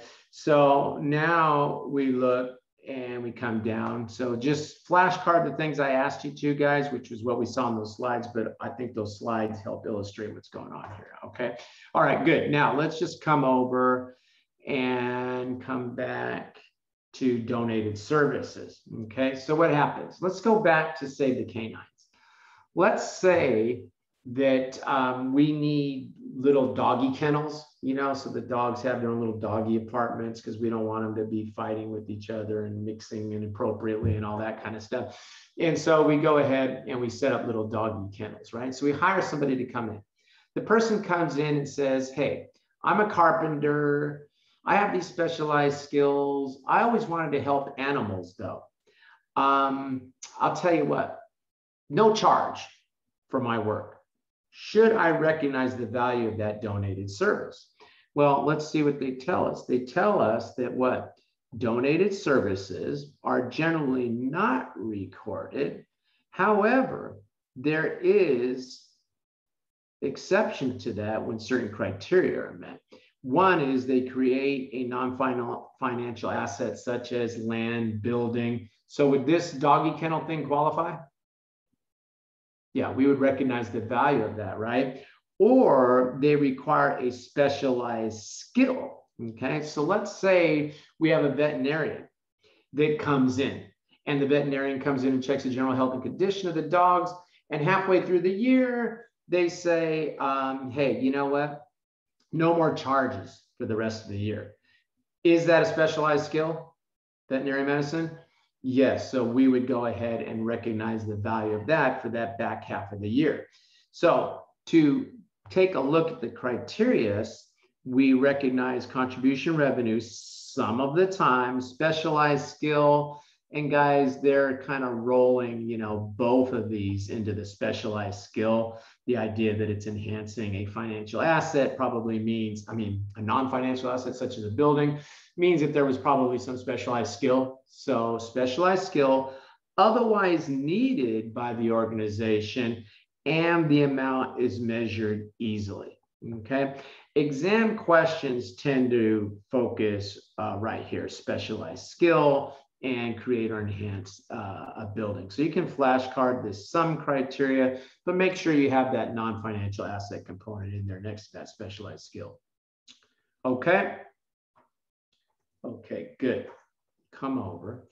What happens, let me ask you a couple questions on that, because sometimes those questions get a little tricky. What happens if it's secretarial services? Is that a specialized skill? No. Yeah, you need to turn off your accountant elitistness for this one, okay? Secretarial skill is specialized skill. So be careful. Don't look to, you know, how impressed you are with the skill. Does it require something that somebody just can't walk in and start doing? And I guarantee you can't walk in and be a secretary tomorrow if you don't have any appropriate training for that, okay? How about picking up dog poop at Save the Canines? No. Okay. Anybody just with a shovel, you know, a retired accountant comes to the door and says, I want to help. And we say, well, we don't need any accounting services from you. We've got that covered. So anything else you can do? The person says, no, but I'm an auditor and I never helped anyone my whole life. I want to help somebody. And we hand them a shovel to go pick up in the back. Okay. Is that a specialized skill? No. So you don't look to the skills that are possessed by the individual. You look to say, are they providing us with a skill? And anything outside of just a common thing like, you know, changing bedpans, I guess, is what is considered a specialized skill. Okay. Now, if you sit there and it is basically a service, then like most services, you expense it when the service is provided, right?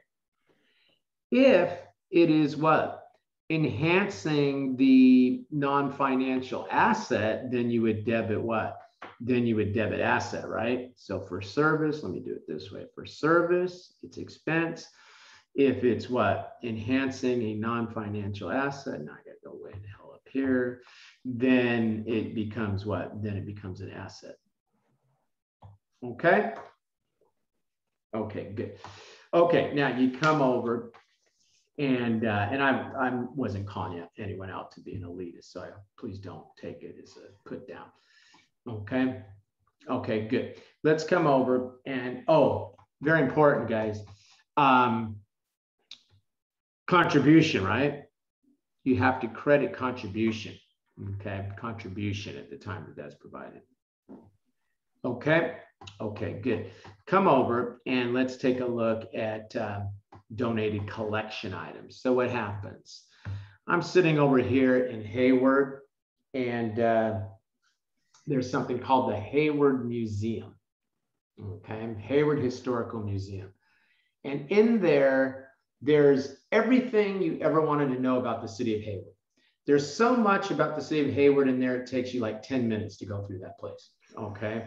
I called a friend and said, no, come to Hayward. I'll take you to the Hayward Museum. I'm thinking, okay, you know, it's going to be a really cool time we spend together. We'll be at the museum for a couple hours. It'll be great.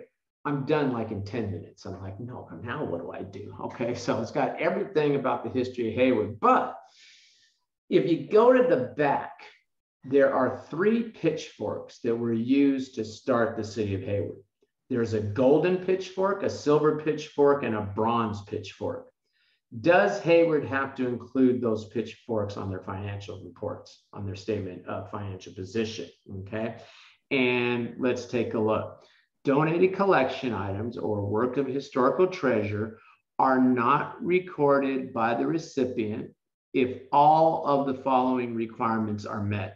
So the item is part of the collection, held for public viewing, it is cared for and protected, and the organization has a policy that if it sells one of those items, it has to use the proceeds to acquire other collection items. So if Hayward met all those criteria, it would not have to put those collection items on their financial report.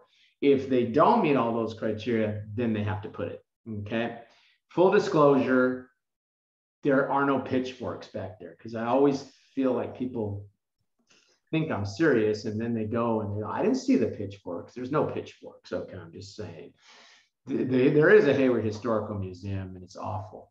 Okay, let's go ahead and let's take a look at donated materials. So now, you know, somebody gives us some doggy toys.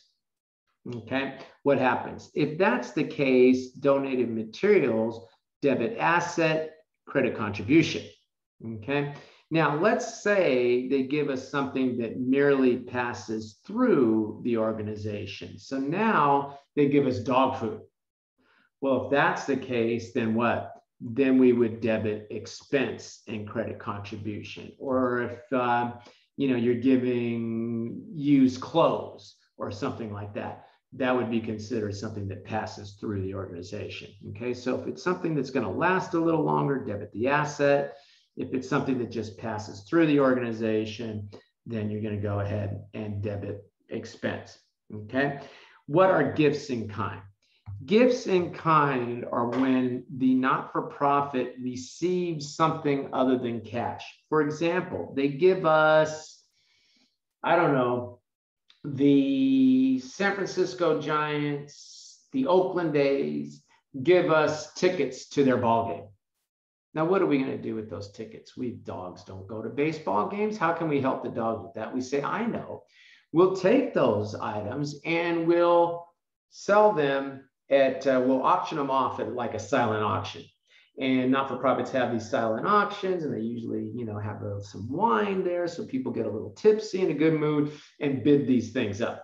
Okay, so what happens when we get the gift in kind?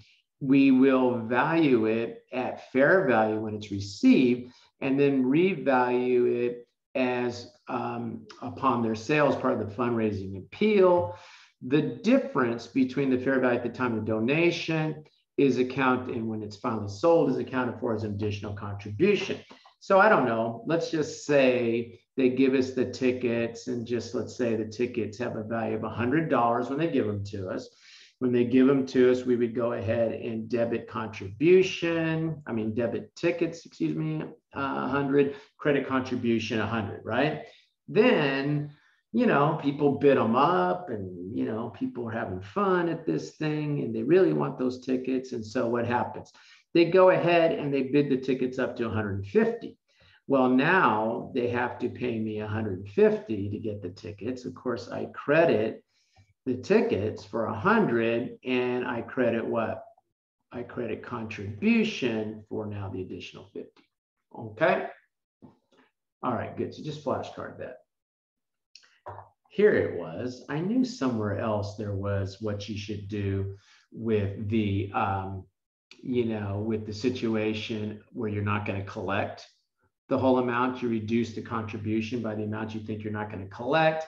Being careful to look out, if it's a service that's being provided, then you would use bad debt expense and recognize the revenue gross.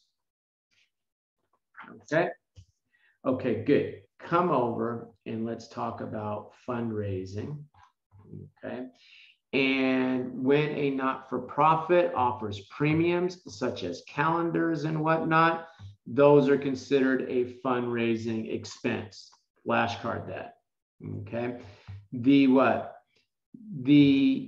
difference between contribution made and the fair value of any premium transferred is considered a contribution revenue. Flashcard that.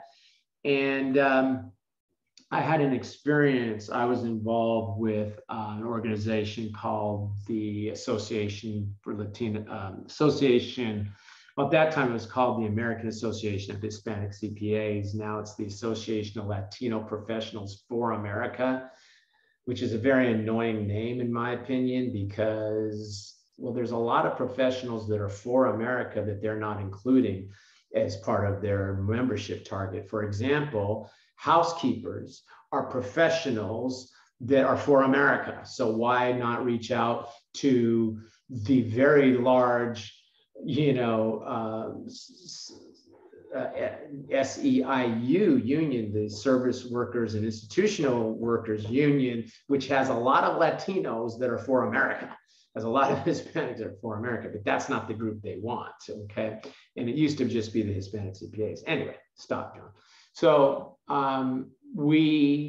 there was an individual I met at Bank of America, and I kept telling him, Joe, you need to join the organization. You need to join the organization. Meanwhile, I want Bank of America money as a contribution.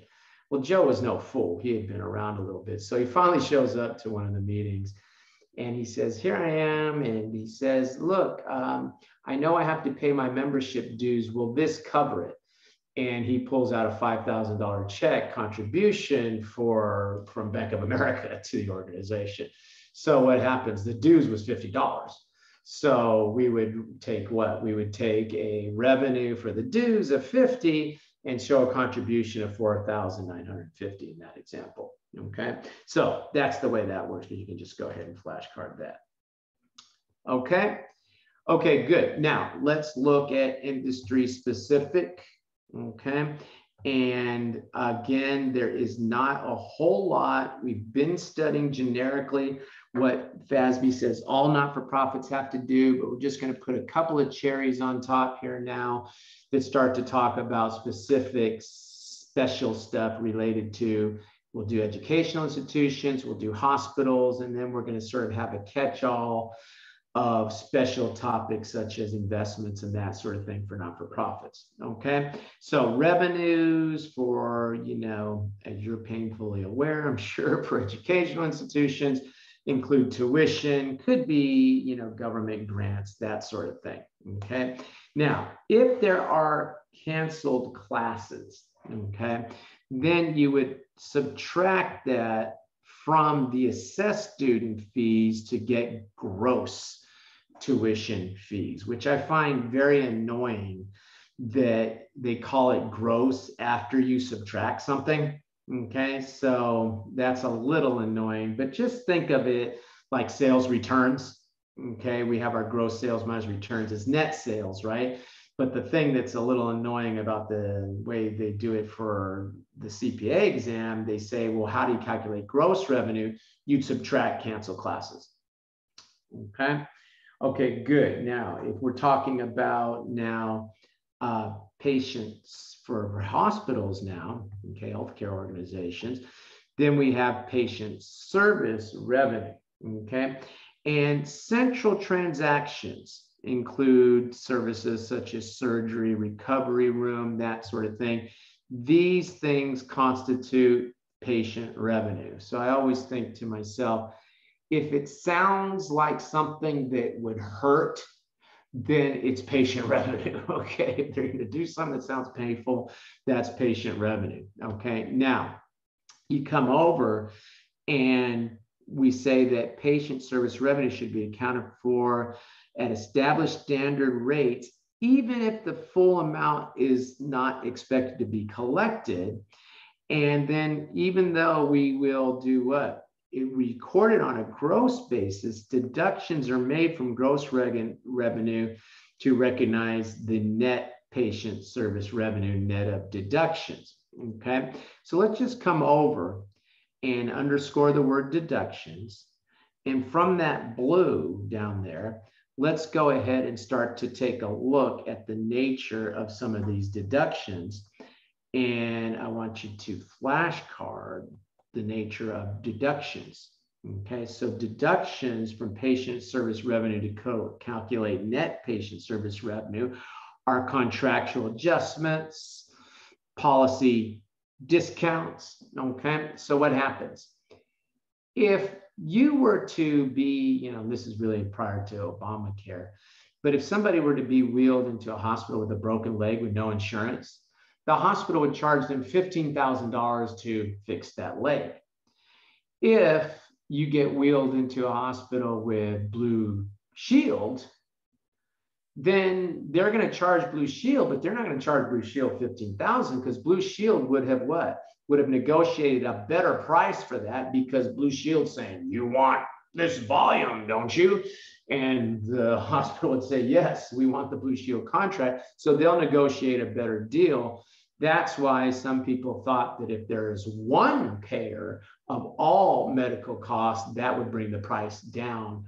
That is not the case, however, but still, you know, when you come in under a insurance, they may originally record that at the $15,000, but then they would make an adjustment to get to net per patient revenue for whatever the third party rate is.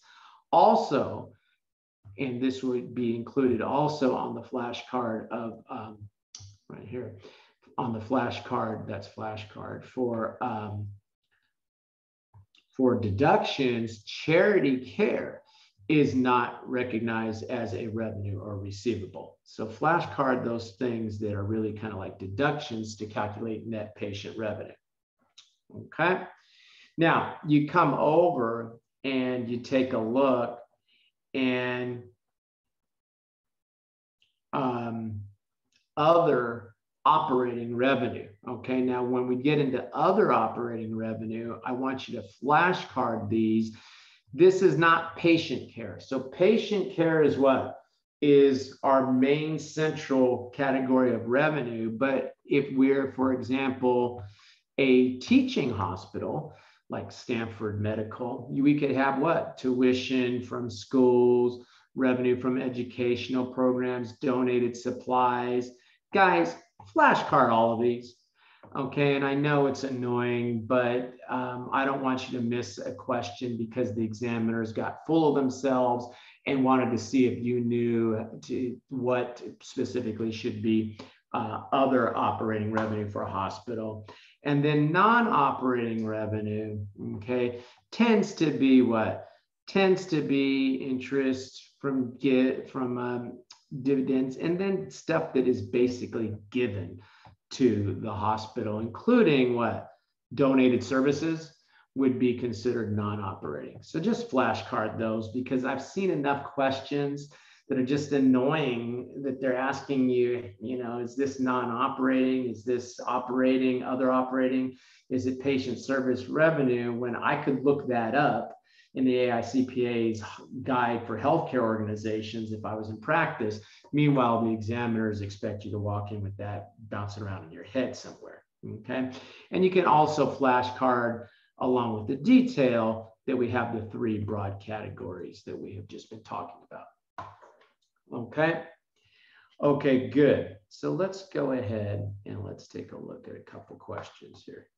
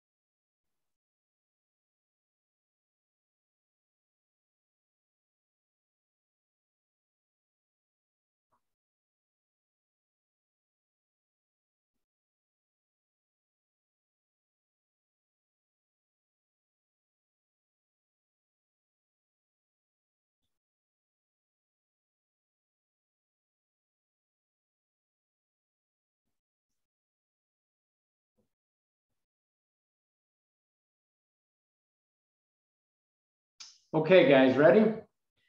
Let's go ahead and end the poll and take a look at this one.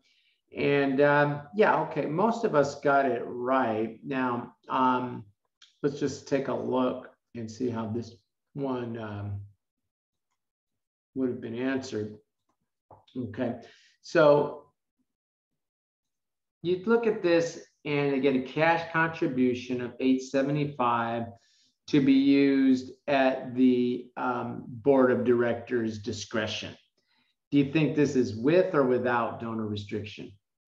Without, So, This is without. Okay, good. WO is without. A promise to contribute 500,000 in year 8. Now this pledge is being made in year 7, and they're not going to get the money until year 8. So do you think this is with or without? With. Good. This is a with because it has the time restriction, doesn't it? Mhm. Okay. So once you realize that, let's just go right there with that. There is no way that A or C can be the right answer, because we know we have 500,000 with, right?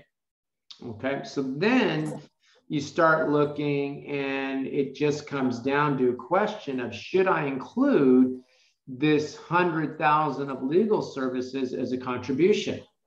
And the answer is what? Yes. Yes, I should, because it's a specialized service, isn't it? Okay. And so it's got to be D. Now, you sit there and you say, okay, John, but how do I know that's without donor restriction? No, I'm still confused. Okay. Well, look, it's without, it's without donor restriction because I can't get to the answer if I don't include that 100,000, right? But it's without donor restriction because you recognize a service like legal services as an expense in the period that the service is provided. And how would it get out of the what? Out of the with donor restriction column? It could not. So it has to be under the without donor restriction, because I'm going to take that expense under the without donor restriction column, right? Yep. Okay. Okay, good. Let's take a look at question 2.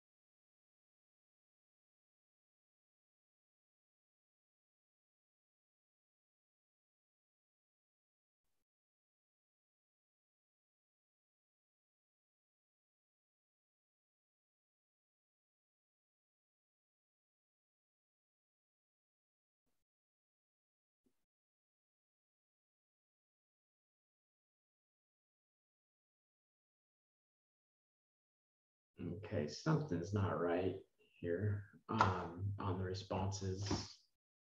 I have a feeling that some of you are just saying, let's just get on with it. Okay, so fine with me. I, wouldn't mind taking an early nap either, but because I'm looking at this, maybe you got it reversed because somebody picked A, and I'm like, huh? But let's just look at this one. Okay. So they get 100,000 and Pika received, oh, I see why you picked 10,000. My bad. Okay. I didn't realize they received 10,000 prior to year end. Pika anticipates collecting 90% of the contribution, blah, blah. Okay.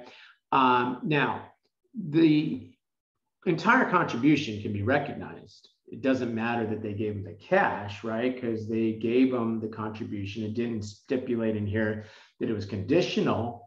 And it's, in fact, it said it was unconditional. And they don't say that the amounts are going to be provided in another period. Well, they'll probably maybe be paid later, but it doesn't matter because they're not asking me about with or without donor restriction. They just want contribution revenue. They don't put any label on it, right? So what happens? So I sit there and I'm going to recognize the entire 100,000 as a pledges receivable, which I'm going to abbreviate PR of 100,000. I'm going to set up an allowance for the amount I think I'm not going to collect, which in this example would be 10,000. And then I credit the contribution net of the amount that I think I'm not going to collect, the 90,000, right? Question? Okay, good. Let's look at question 3 here. I'm sorry, I was slow to get to my mute button. Why would we say they don't expect to collect the 10,000? It looked like they collected prior to year end. Well, they collected 10,000. They expect to collect 80,000 more. Got you. Oh, okay, got you.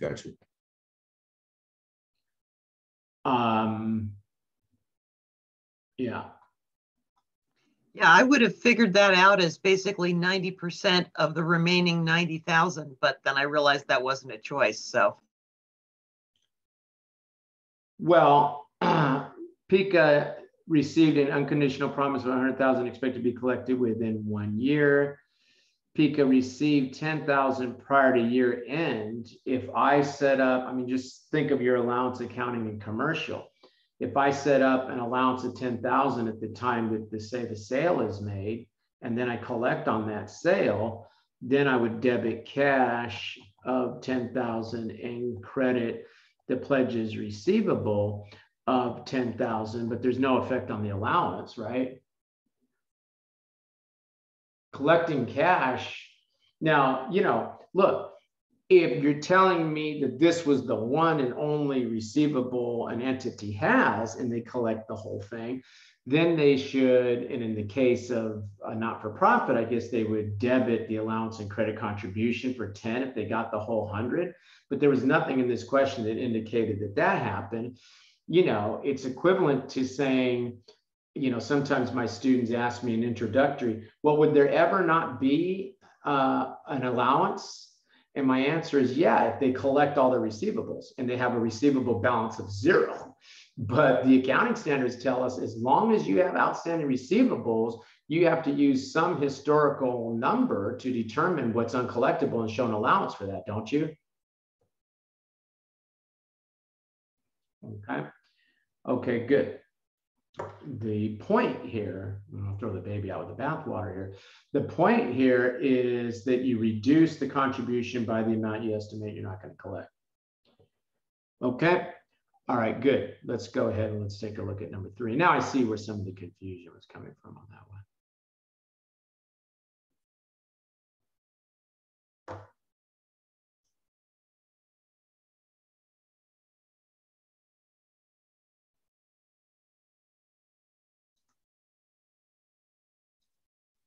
We're going to get the poll up. Yep, I'm doing it right now. Oh, sorry. It's all right. I'm a little slow. The older I get, the slower I get. So don't expect any improvements. I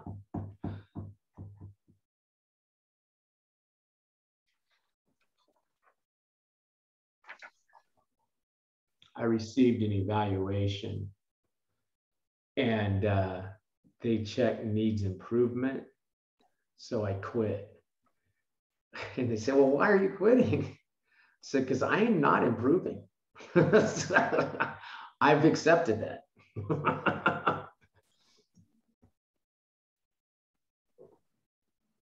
Things will at this point of my life, here's what's going to happen. I'm going to get very sick and die at some point.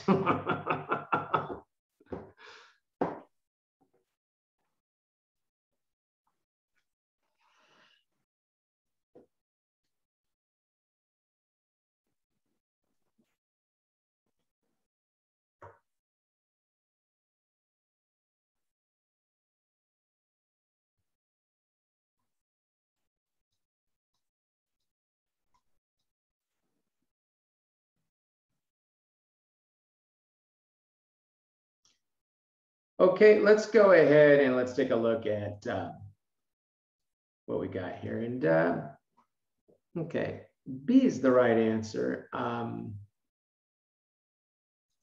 So let's just take a look at this one. I think we might be getting a little tired here, but let's take a look. A not-for-profit organization received $150 from a donor, and the donor receives 2 tickets to a theater show as acknowledgement. The tickets have a fair value of 100. So if that's the case, the contribution is going to be what? Is going to be $50, right? They would debit the cash, 150. They would credit the tickets for 100 and credit contribution for 50, right? Okay, good. Let's look at this one now.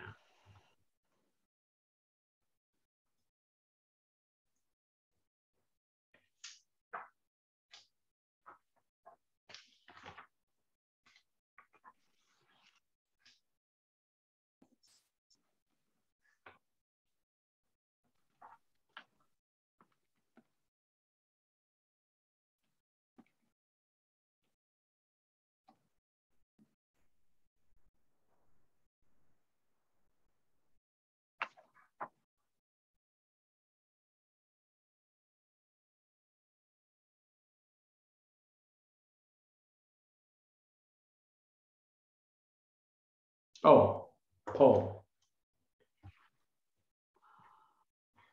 Poll time.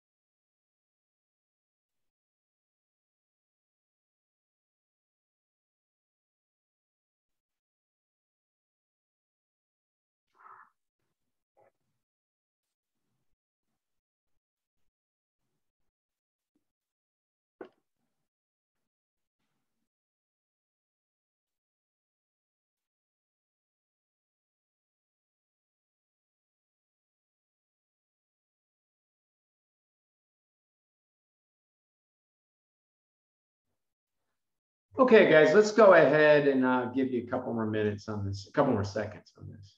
I'll give you about 15 more seconds.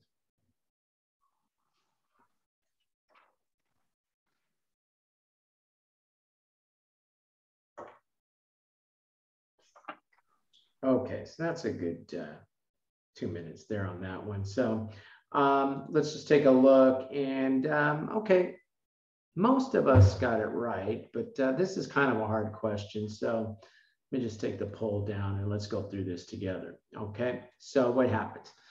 They give us the gross patient revenue. Okay, and they tell us the gross patient revenue is 775. They want the net patient revenue. So I know I've got to start with that 775 number, right? Okay. Then they tell me that this figure includes charity care. Are we supposed to report charity care? Nope. No. So we got to back that off, 25,000. Okay. It's not a bad debt expense. It's just, you just don't count it. Okay. Then what? Then they give me provision for bad debts. I'm going to Think about that for a second. But then they tell me difference between established billing rates and fees negotiated with third-party contractual adjustments. And remember, we said that what? Deductions are made for contractual adjustments, right? So we have to subtract that from the gross revenue to get to the net. And then they tell me provision for bad debts. Now, your instinct is to subtract that, but this is not contribution. This is what? This is a service being provided from the hospital for which they are anticipating what? That they will not be paid. You take a bad debt expense for that, don't you? Mm-hmm. You don't reduce that off of the revenue to report a net revenue. So you have to go ahead then and do the calculation. And that's how we got the 680. So contrast that, guys, and I warned you about that earlier, right? When I was looking for it, you have to have the contrast between what you do when it's a uncollectible from a revenue standpoint versus a contribution. Contribution, reduce the contribution. If it's a revenue where you're providing a service, then that's going to constitute a bad debt expense. And you do not reduce that off the revenue. Okay. Okay, good. Let's go ahead and do this next one.